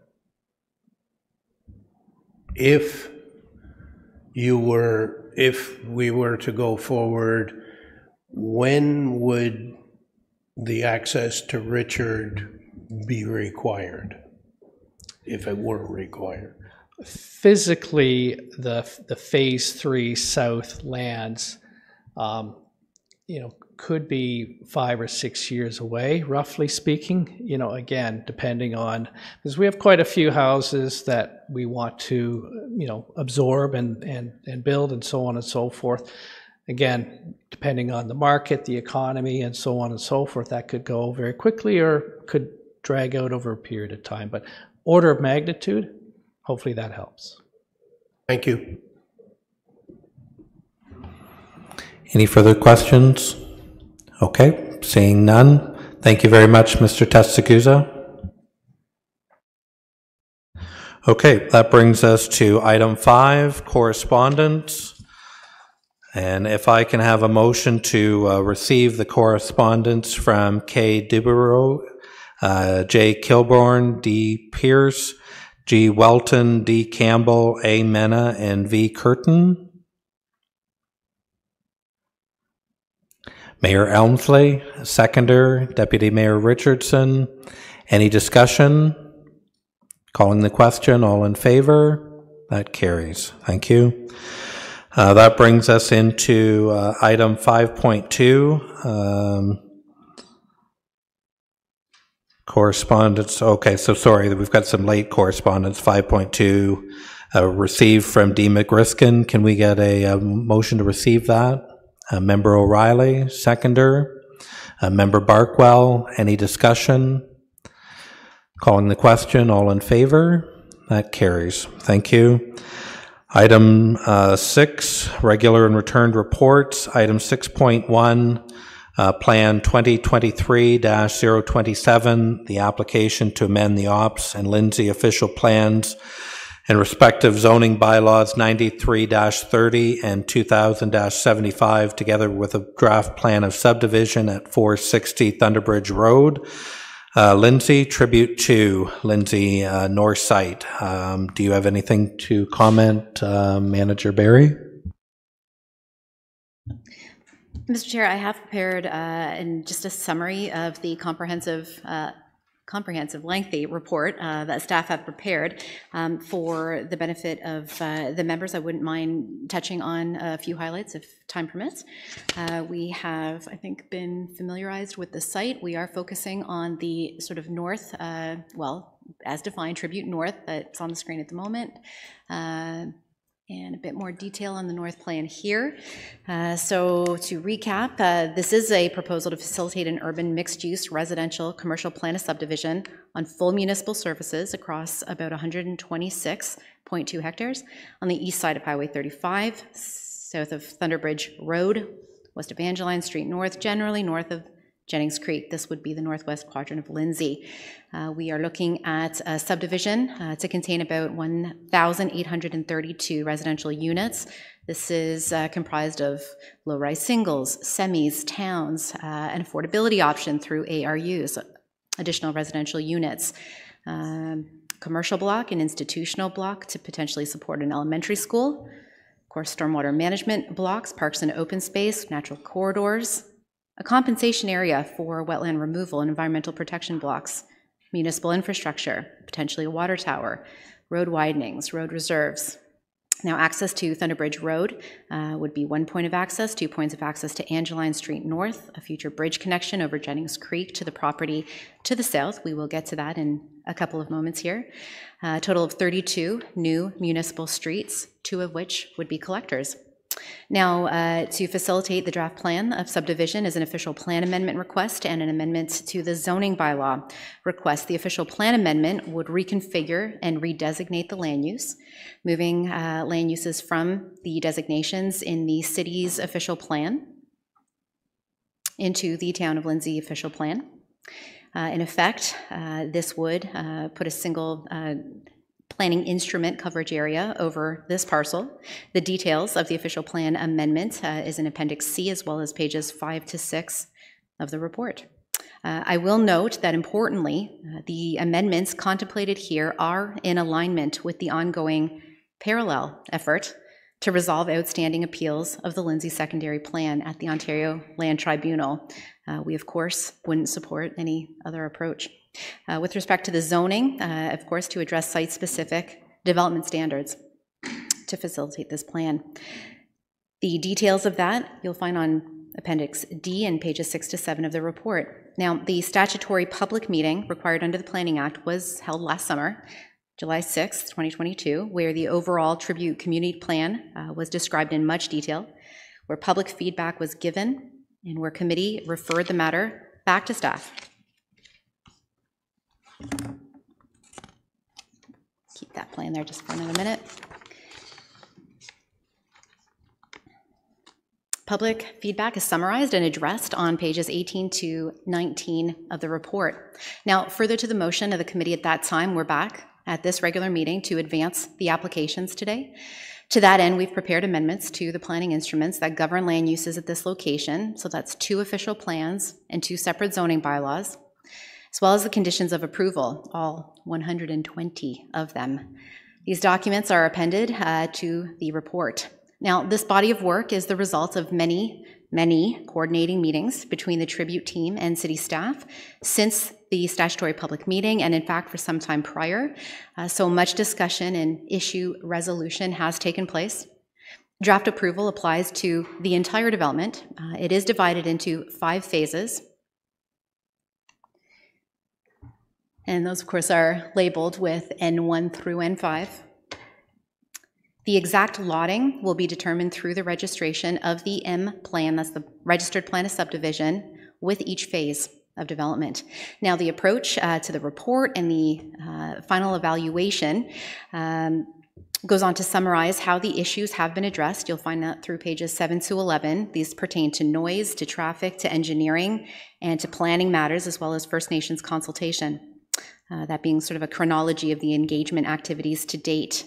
With respect to noise, the consulting firm YCA determined that sound levels are acceptable under the ministry's guidelines. Noise abatement measures would be secured through the conditions of draft approval. Road widenings for provincial and city roads and further refinement through, of course, the detailed engineering design process address traffic issues. With respect to engineering comments, the unit counts are in alignment with allocations granted in the Northwest Trunk Sanitary Sewer. Implementation of a registration tracking document prepared by the developer to track the registration of units on a phase-by-phase basis over time would be required as a condition. And here's an idea of what that would look like. Or potentially not. We'll just give that a minute to catch up. We'll see if we fly ahead. But that represents the tracking chart. Matters related to a future municipal water infrastructure block, timing, design, and construction of the creek crossing, the conveyance of lands with respect to the Ops number 1 municipal drain, and of course matters related to runway reorientation. Planning issues, those being incorporation of the active transportation elements, urban design, parkland, a multi-purpose path system. These are all issues that have been discussed and addressed. The staff report goes on, of course, with an evaluation of application merits through the lens of provincial policy, the growth plan, the provincial policy statement, our own city official plan, other planning instruments, of course, the bylaw provisions. The staff report summarizes agency comments, pages 19 to 21, from our colleagues in ECA Development Engineering and Human Services Departments, Curve Lake, First Nations, Health Unit, Ministry of Transportation, Kawartha Conservation, and the utility companies, Enbridge, Canada Post, Nexacom, Hydro One. The conditions of approval address agency comments.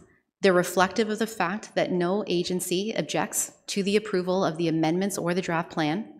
We can now report out, Mr. Chair, that in consideration of the comments, the issues contained in the report, that staff recommends approval of the amendments and the draft plan with the conditions appended to the staff report, and that the committee refer the matter to council for a final decision. Thank you. Thank you. Mayor Elmsley. Thank you, Mr. Chair. Through you to Ms. Barry. We're dealing with Tribute North here. That has nothing to do with the issue of Richard and David Street. Is that correct? Thank you. I agree with the chair. Okay, Member O'Reilly. Are you ready for a motion? If you are. On Tribute North, the report, I move the motion to receive the report and to move the recommendation. The report plan 2023-027 Tribute North proposed mixed-use residential, commercial, and institutional plan of subdivision for 1,832 residential units. Application D1 2020-06D0 be received and the bylaws to implement the proposed official plan amendment substantially in the form attached to appendix C to report plan 2023-027 be referred to council for adoption.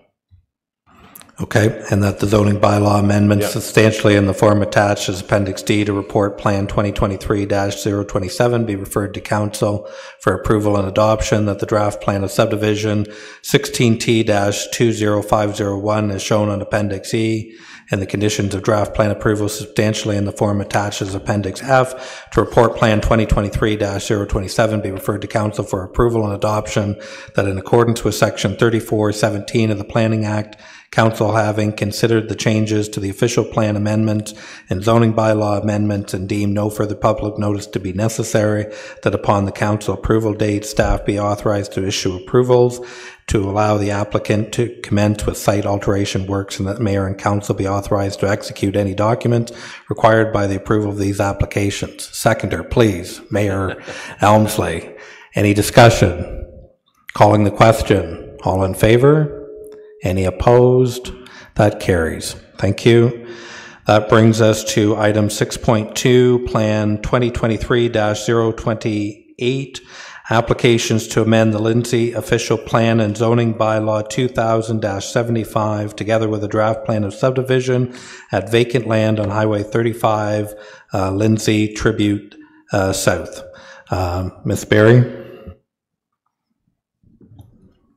Thank you, Mr. Chair. Now, much like the Tribute North proposal, the Tribute now South proposal on the screen would facilitate, again, an urban mixed-use residential, commercial, institutional plan of subdivision on full municipal services and on a slightly larger holding, 73.57 hectares, just south of the north parcel just discussed, directly north of the Sugarwood subdivision. So in this case, up to 1,111 residential units, again, low-rise singles, semis, towns, and a block for condo towns, condominium towns. Additional residential units, of course, being an option to support housing affordability through rental tenure.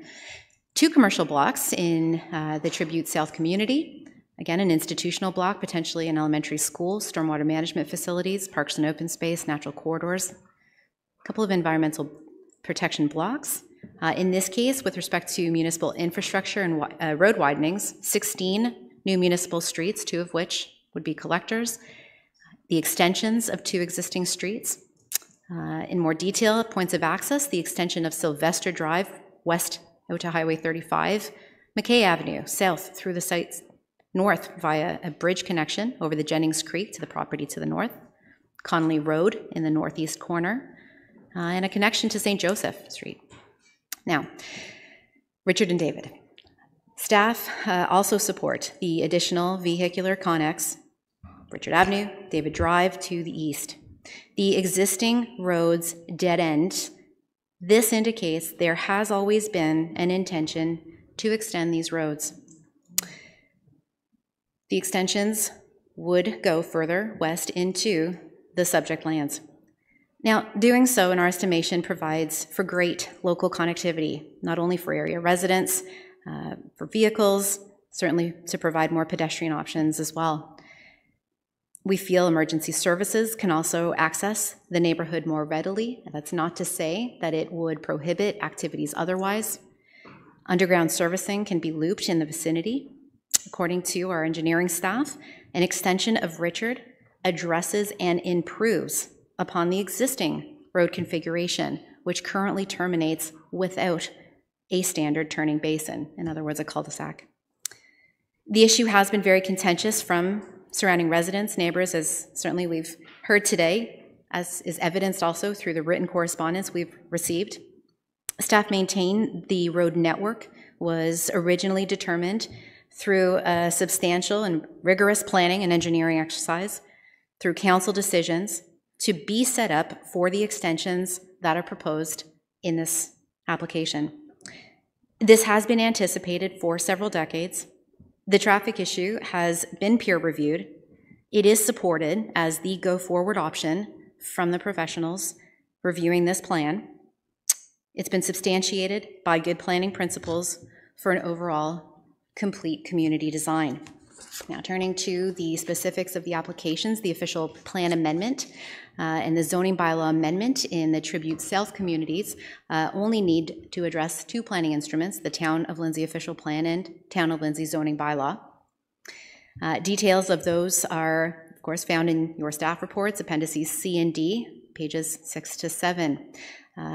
Like with the North Tribute community, the statutory public meeting was also held same day, July 6, 2022. The public comments received and addressed you'll find on pages 19 to 20 of the staff report. Of course, we've prepared the amending documents and the draft conditions of approval, in this case, 119, one fewer, slightly smaller land base. The documents are appended to the staff report. Again, as was the case with the Tribute North community, this is an application review exercise that has been in the works for a number of years, has been thorough, has involved outreach, feedback to stakeholders and to members of the community. The draft approval applies to the entire development, in this case divided into 4 phases, S1 through S4, labeled on the plan. And as with the Tribute North community, the exact lotting would be determined through registration of the M plans with each phase of the development. The approach to the staff report is identical to the Tribute North community with respect to evaluation of noise, traffic, engineering, planning, and First Nations consultation, indicating how all of the issues have been addressed. There, of course, goes on to be an evaluation of the relevant provincial planning policies, growth plan, and the provincial policy statement, as well as the city's own planning instruments. Agency comments are summarized. The conditions of approval address the agency comments. They're also reflective of the fact that no agency objects to the approval of the amendments to the official plan, zoning bylaw, or to the draft planning conditions. So, Mr. Chair, again, we do report out that in consideration of the comments, the issues that are contained in the report that we've discussed today, we are putting forward recommendations to approve the amendments to the official plan, to the zoning bylaw, to the draft plan, the conditions that are attached, and ask that the committee refer this matter to council for final approval. Thank you. Okay, committee questions, comments, directions, Mayor Elmsley. Thank you, Mr. Chair, and through you to, I guess we'll see. This connection, Richard and David, has been on the books for some 40 years or more. Is that correct? If I may, I shall defer to our Director of Engineering, Corporate Assets, please. Thank you. Through you, Mr. Chair. I'm not sure of the time frame. Some of the residents mentioned this subdivision, Richard, Linwood, Hopkins, and David, is quite old. No question. It was most likely draft plan approved and occupied probably in the 70s, 60s. We could look at that, but it's been quite some long time. At that point in time, it was always envisioned that Richard and David would go through. Now, one of the deputies did mention, and it's a fair point, that assuming it's in the 70s, the densities were by far a lot different. The minimum lot sizes have changed over the last 50, 60 years. So there is no question that when it was contemplated to go through to the adjacent subdivision, they would have had in mind similar densities. Absolutely. However, Richard Avenue and David are being proposed to connect to other local roads. So in Tribute South, you see those roads that are the extension of David and Richard as local roads. They're not being proposed to connect to major arterials, county roads. They are local roads that they're connecting to, and then your major collector, as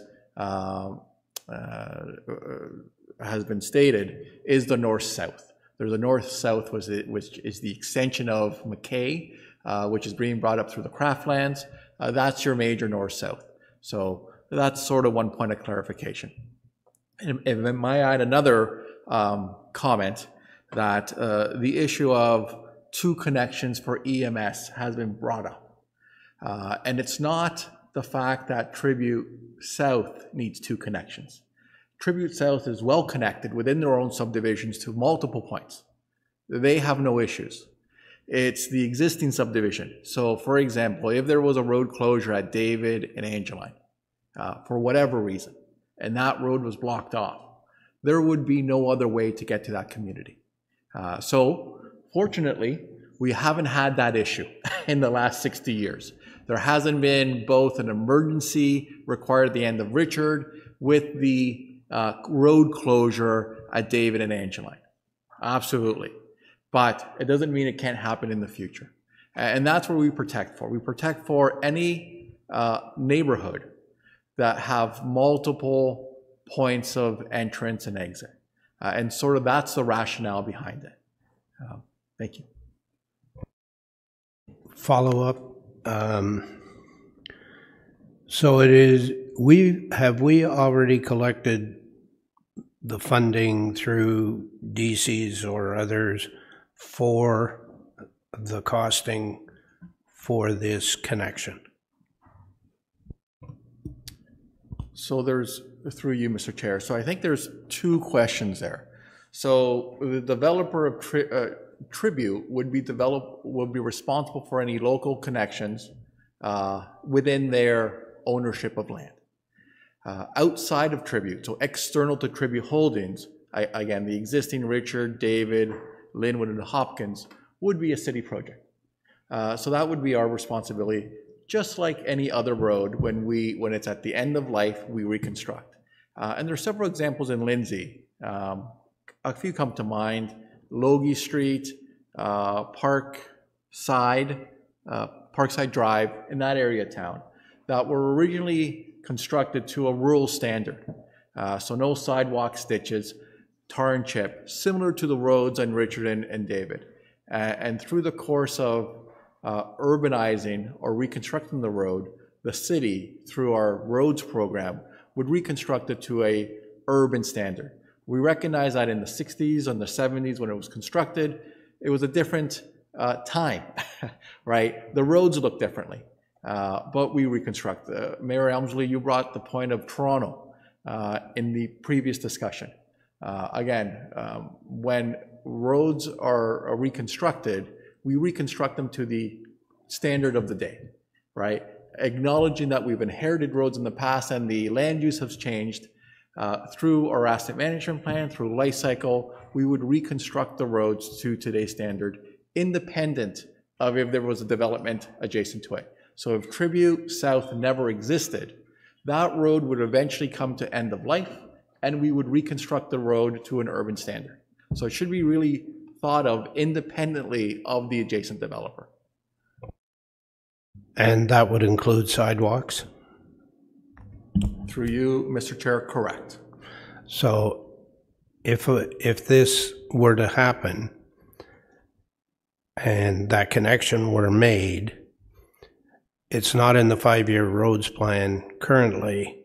It would have to come into the 5-year roads plan, which would presumably either increase the budget for roads, or it would replace something that's currently in the 5-year roads plan. Is that correct?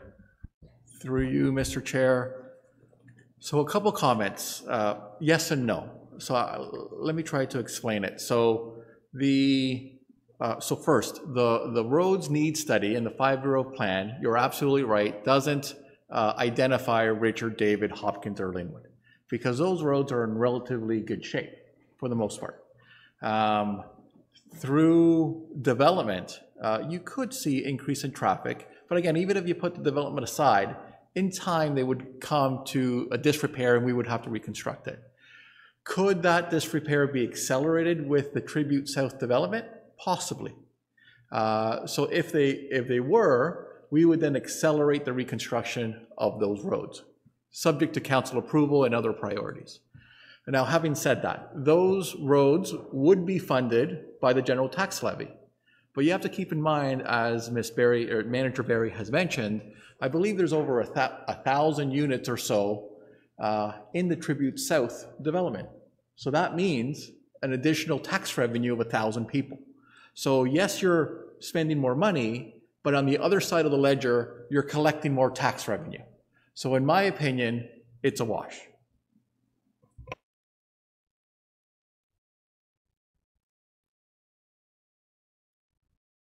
Thank you for now. Deputy Mayor Richardson. Oh, sure, thanks. And through you, Chair, just, is there any existing infrastructure already in place on these roads? Yes, so through you, Mr. Chair, so there is sanitary sewer, a water main within that road network. I'm not sure, sorry, I'll defer to Manager Sisson. Yes, through you, Mr. Chair. On Richard, we have water and sanitary because there are existing lots that front up to the end of Richard on the north side. And then on David, we just have water. Water was extended through to the limit of the property. And through you, Mr. Chair, just to add to that, I believe there's also third-party utilities, again, such as streetlights, telecommunications, internet. You know, there's other infrastructures than just city-owned infrastructures. And I believe I heard a question just through you, if I may, Mr. Chair. It would be just the ditching system that's there. There's no storm sewer in those locations. Do we, so as we move to this next phase, is it, are we looking at providing connection with that existing infrastructure that's there right now? So through you, Mr. Chair, so for the sanitary sewer, no, because the sanitary sewer is serviced independently. For the storm sewer system, no, because the storm sewer is serviced independently. For water, yes. So the water would connect through the extension of Richard and the extension of David, mostly for functionality, right? In order to have better chlorine residual, more pressure distribution through the grid. So water would be, is proposed to be connected through Richard and David, but not as the only connections. There's going to be multiple points of water connections to the existing water grid, let's call it. Member O'Reilly. Thanks very much. They mentioned a couple times about the 1 foot reserve. That was pretty common practice in those old subdivisions. I know we got all kinds of them around, and when they extended the subdivision, I know we did on our farm, Riley Lane, we just got rid of the 1 foot reserve and went beyond it, and that's common in other places. The other thing is to, the big thing with me is linkages. Like we have a number of these streets going into subdivisions that are hammerheads, or what you can call them now, dead ends, and we have to extend them to certain, like Lindsay Street, for example. Look at the ones up here on off of Wilson, and there's a number up in the Pearson subdivision. They come to a dead end, and they're naturally going to, would I be wrong in saying that in most cases are going to be extended? We did into Alcorn, streets up there. So, and the other question would be, they mentioned today that they talked to fire and ambulance. I think there are some fire people, some ambulance people, and some police officers that live in the subdivision, but I don't know that they speak for those individual forces. I'm not putting them down for that, but would we typically go and ask those services about their comments for linkages? Through you, Mr. Chair. So a couple comments, just taking notes. First, the 1 foot reserve, they're primarily used for access to our corridor. So the road right away is a corridor, and we want to control the corridor. So it's very common to put reserves where we don't want people accessing their frontage. So the 1 foot reserve essentially acts as a buffer because there's rights for a right of way. Once you put a 1 foot reserve, that 1 foot reserve is not considered right of way. It's a reserve. We also introduce 1 foot reserves at the end of phasing of subdivision. So as you see, Tribute has 4 or 6 phases, depending on which you look at. At the end of each phase, the road network, we typically put a reserve so that they can't arbitrarily connect the next phase before they complete their obligations of the first phase. So those are sort of the purposes for reserves, to control, so that the city controls access and progress. The second point you mentioned is other dead ends. So the one comes to mind that you mentioned is Alcorn. Again, with the development of Alcorn, Sandrian Hill Crescent, Victoria Avenue, were all connected as part of the larger grid. And those were south of Alcorn, were probably developed in the same time frame, 50, 60 years ago, and now with the course of development, the road grid gets connected. Your third point regarding comments from various agencies, EMS, fire, police, that's all done through the planning process. So when a draft plan comes approved, the planning department coordinates all comments. They circulate to KRCA, engineering for comments. So they would have corresponded or liaison with that appropriate EMS division and provided comments accordingly. Just to that effect, did I miss something in the report? Did they comment on that at this point? Mr. Chair, through you. Yeah. You haven't missed anything. We did have some acknowledgement of sort of receipt, circulation through our EMS, specifically through paramedics. Comments were that overall there really was an opinion one way or the other in terms of improved response time or not, that there was, if anything, a negligible difference between going one route with road extensions or not extending the roads. So a neutral, a wash, to use the language of my colleague. Mayor Elmsley. Just, I guess, through you to either Ms. Barry or Director Rojas, if those connections weren't made, you could still do the water connection underground and there would be no harm, no foul to doing it, would there? Through you, Mr. Chair, as the developer has mentioned, their plan is very flexible. So I'm not, well, we can't see it. So I'm not sure if you could put up their actual plan. Yeah, so you could see the, it's hard to, I don't have the pointer, it's over there. Give me a second.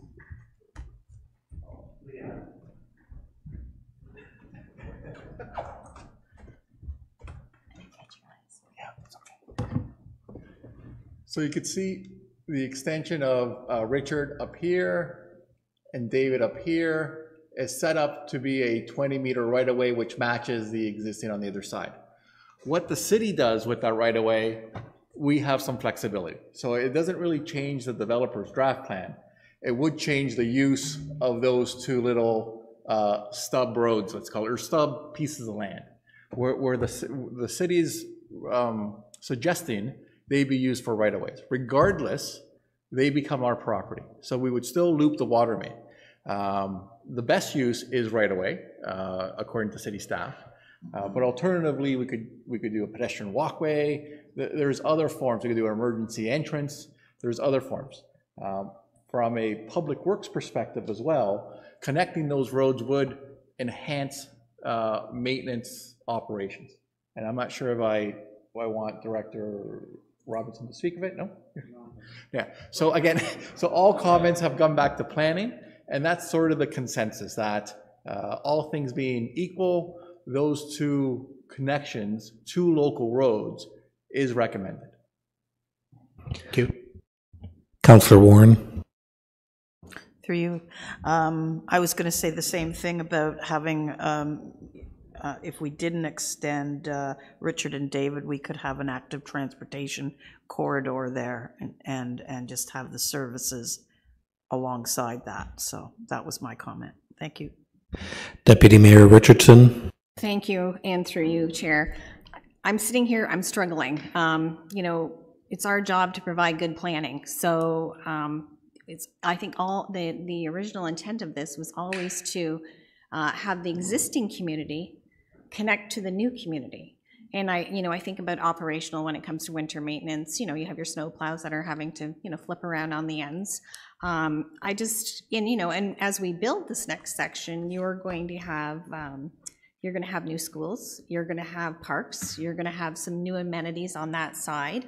And I just, I struggle, and I understand, where the community's coming from, but when we look at good planning, our job is to provide those connections, because the more connections you do have, the less traffic you have. So those are just my thoughts right now. Any further comments or questions from committee? Maybe a motion? I'll try one. That we move it as printed, but that Richard and David Street not be connected until phase 3. And at phase 3, when they are constructed and connected, either bollards or jersey barriers or something be constructed such that there be no through traffic.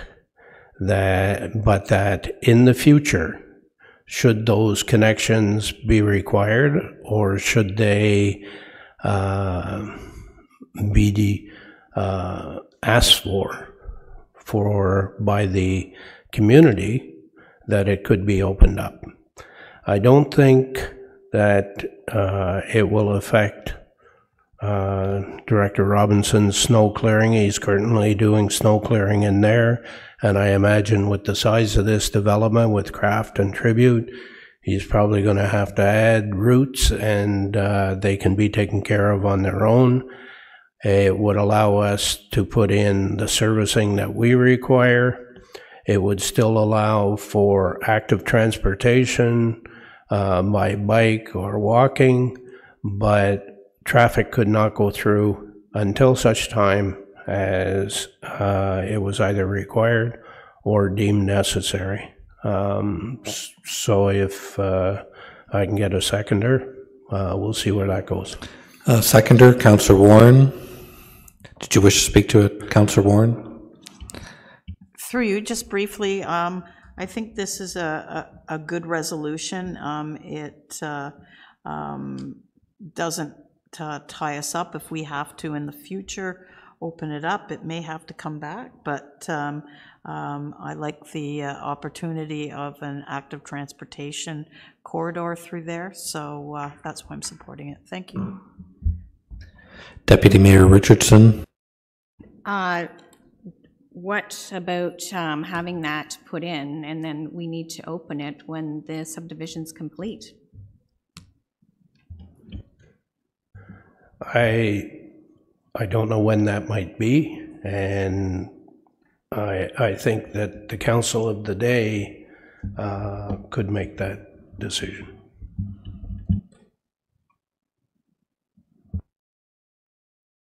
Did you want me to sum up? Any further discussion? So is that a friendly, or? No, he's not taking it. You're not taking it as a friendly? No. Okay, I know all the people that live in there, and I know this is a really good subdivision and people are spoiled. No, it's great. They have it's a lovely thing. And I just find it difficult. It's a really difficult decision, but good planning is good planning, because what do we... I'm sorry. I didn't realize you were asking for a friendly. I thought you were asking a question. No, as a friendly. As a friendly, at the end of Tribute North's build? Consideration. Yeah, sure.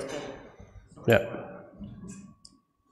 Okay, so... I gotta go back. Can I clarify? I'm gonna clarify here a little bit. Oh, shut up. Oops, sorry about that. So if we're moving towards building out the roads, putting up the partitions as mentioned, would we consider, well, as soon as the next phase of that subdivision is done, then those should be coming down, because we need to provide that connectivity.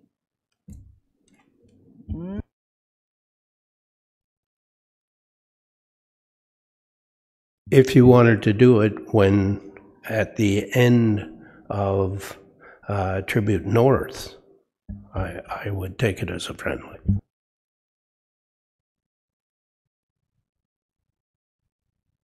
As a consideration.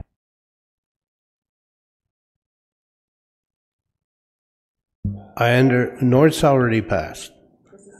Yeah, and I'm saying if you want the friendly, then it would be at the end of when Tribute North is built out.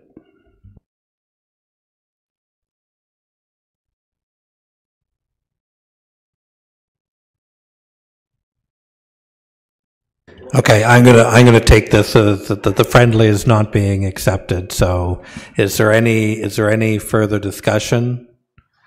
And if there's not, then I'm going to call the question. Is everybody clear on the motion? Are you clear on the motion, Joel? My understanding of the motion is that it would be as printed, and that bollards or barriers would be installed at the end of Richard and David Drive until requested to be removed or required by council.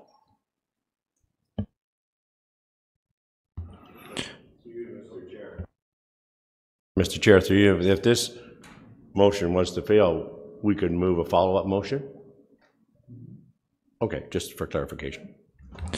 Okay, calling the question. All in favor of the motion on the floor?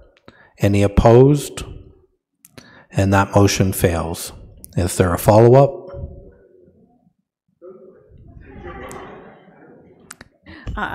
Move as printed. We move towards building out those roads, and they will be opened when the the subdivision is complete. Seconder for Deputy Mayor Richardson's motion, Member O'Reilly. Any discussion? Member O'Reilly? Just a point of clarification. Are you north or are you south? We're dealing with south right now. No, was the friendly south, just south? It's going to be when south is built out. That's my clarification. Yes. Yes. That's going to be a long time. Yes. Yeah, I realize that, but yeah, I just wanted, so it's when south's built out. Okay. So that I get this for the record. Same as printed, and that the streets not be connected and that barriers be installed, but the barriers be removed at the completion of all 4 phases of Tribute South. Okay. Okay. Any further discussion on the motion on the floor? Calling the question. All in favor? Opposed? That carries. All right. That brings us to item 6.3 on the agenda. Plan 2023-019, an application for amending the subdivision agreement and exemption from part lot control provisions of the Planning Act, Maplebrook Homes. Ms. Barry. Thank you, Mr. Chair. We are here with 2 relatively seamless asks to add 3 additional building lots into the town of Lindsay. We are at the intersections here of Dobson and Brock, just south of Hutton, east of Logie, to orient ourselves. This is a block, it's block 17 in a former plan of subdivision. That's 57M-792. The applicant has brought forward a request that part lot control exemption be lifted through the bylaw as appended to the staff report in order to create lots A1, B1, and C1 that you see in Appendix B to your staff report and on the screen at the moment. This would also require an amending agreement to the plan of subdivision. That amendment has been included as Appendix D, and the effect would be to include these 3 new lots, A1, B1, and C1, with municipal addresses 44, 46, and 48 Dobson to abide by the provisions in the subdivision agreement. Maplebrook Homes is the proponent. They have submitted this request to the city. The city has reviewed, circulated for comments, and evaluated this request and agree that it makes good land use planning sense, complies with the provincial policy framework, and the intent of the Town of Lindsay official plan. The draft amending subdivision agreement does require the owner to pay all of the city's reasonable legal costs incurred in the preparation and registration of the agreement, together with the city engineering fee. The owner is also required to provide a letter of credit for 100% of the estimated cost of the works to the satisfaction of the directors of both Development Services and of Engineering and Corporate Services. These 3 new building lots would be serviced with full urban municipal services, water, sanitary, and storm. The amending subdivision agreement does contain all the necessary conditions and warning clauses that were part of the conditions of the draft plan. And Mr. Chair, we support the request and ask that the amending agreement and Parlac control exemption proceed for final approval. Thanks. Okay, committee, any questions of Manager Barry? If not, what is your direction? Member Barkwell? I'd like to make a motion that the application for amending a subdivision agreement and exemption from part lot control provisions, the Planning Act, Maplebrook Homes Limited, that the report plan 2022-1019, amending the subdivision agreement and the exemption from the part lot control provisions of the planning applications by Maplebrook Homes Limited be received, that the part lot control bylaw, substantially in the form attached as Appendix C to Report Plan 2020-019, be approved and adopted by Council, that the amending subdivision agreement for 3 lots, Block 17, Plan 57M-792, the City of Kawartha Lakes, substantially in the form attached as Appendix D to Report Plan 2023-019, be approved by Council, and that the Mayor and Clerk be authorized to execute any documents and agreements required by the approval of this agreement. Thank you. Is there a seconder for that motion? Mayor Elmsley. Any discussion? All in favor? That carries. Thank you. 6.4 on today's agenda, Plan 2023-031, an application to amend the Emily zoning bylaw 1996-30 at 7 Parkview Court.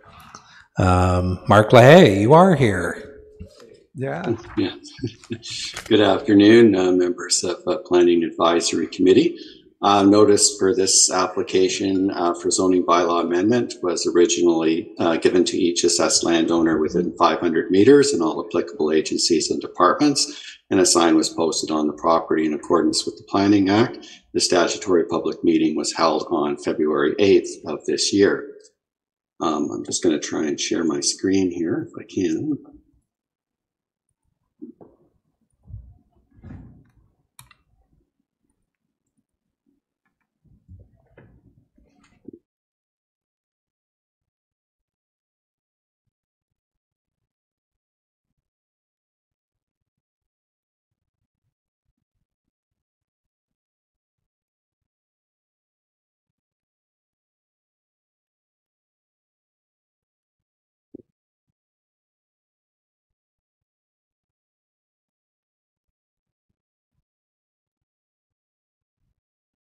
Should be there on everyone's screen now. So the property is located at the west side of, on a corner lot on the west side of Emily Park Road and the south side of Parkview Court in the geographic township of Emily. The application proposes to rezone the property from a rural residential type 2 zone to a rural residential type 2 exception 8 zone to also permit a small engine repair business to operate out of the existing detached garage on the subject land. Various documents and plans were submitted by the applicant in support of the proposed amendment, which have been circulated to applicable agencies and city departments for review and comment. Staff has reviewed the documents that were prepared and filed in support of the application and evaluated these in the context of conformity and consistency with the relevant provincial and city of Kawartha Lakes policies and plans. Subsequent to the circulation of the application, no agency issues have been raised. During the public meeting process, concerns were raised relating to the commercial type business in a residential neighborhood, increased traffic and noise, potential for reduction in property values, fuel containment, and the effect on water wells, and lack of payment of commercial property tax with the operation of the business. In response to the public concerns, the owner has provided additional information indicating that the business will be drop-off and pick-up only, and there'll be no outside storage, and all work will be serviced within the detached garage. This will ensure that the property will retain its residential character and will be well kept, which will maintain property's values. The subject property is the first property that's located at the corner of Emily Park Road and Parkview Court, and any limited additional traffic or noise will not infiltrate within the residential subdivision. Any fuels or lubricants that are kept on the property are no different than those that are typically used in household use and will be contained within the detached garage. Will not affect neighboring wells. The business has been operating primarily as a mobile business in the past, with service and repair being conducted elsewhere and not on the premises. In response to staff comments, the owner has provided a floor plan and demonstrated that there is an existing suitable divider within the existing detached garage to separate the proposed business use and personal use, which limits the floor area of the business and upholds the intent of the official plan policy. Furthermore, staff have evaluated this proposal as a home-based business in the context of a home industry type use and considers the proposed small engine repair business appropriate with site-specific provisions. This includes a definition which limits the type of use, a maximum floor area, in this case 80 square meters, which limits the scale of the use, and a provision for no outside storage permitted related to the proposed use, which would be in keeping with the residential character of the area.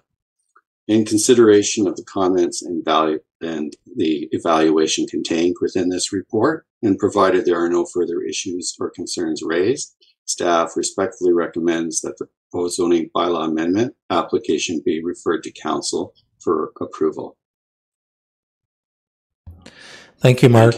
Committee, any questions of Mark at this time? Seeing none, what are your wishes? Member O'Reilly? Chair, I move that we receive the report and move the recommendations of report Plan 2023-031, Part Lot 12, Concession 5, Lot 7, Plan 2, Geographic Township Emily, City of Kawartha Lakes, identified as 7 Parkview Court, Lethang, Waldner, Price, D06 2022-032 be received, that the proposed zoning bylaw amendment substantially in the form attached as Appendix C to the report Plan 2023-031 be adopted by council, and the mayor and clerk be authorized to execute any documents required by the approval of this application. Is there a seconder for that motion? Mayor Elmsley. Any discussion? All in favor? That carries. Thank you. That brings us down to item 7. Could we have a motion to adjourn today's meeting? Member Barkwell, seconded by Deputy Mayor Richardson. All in favor? That carries. So the Planning Advisory Committee meeting is adjourned at 3:28 p.m. Thank you for your time. I just want to say the suggestion about blocking off that road came from Deputy Clerk Joel Watts. Did not come from my brain.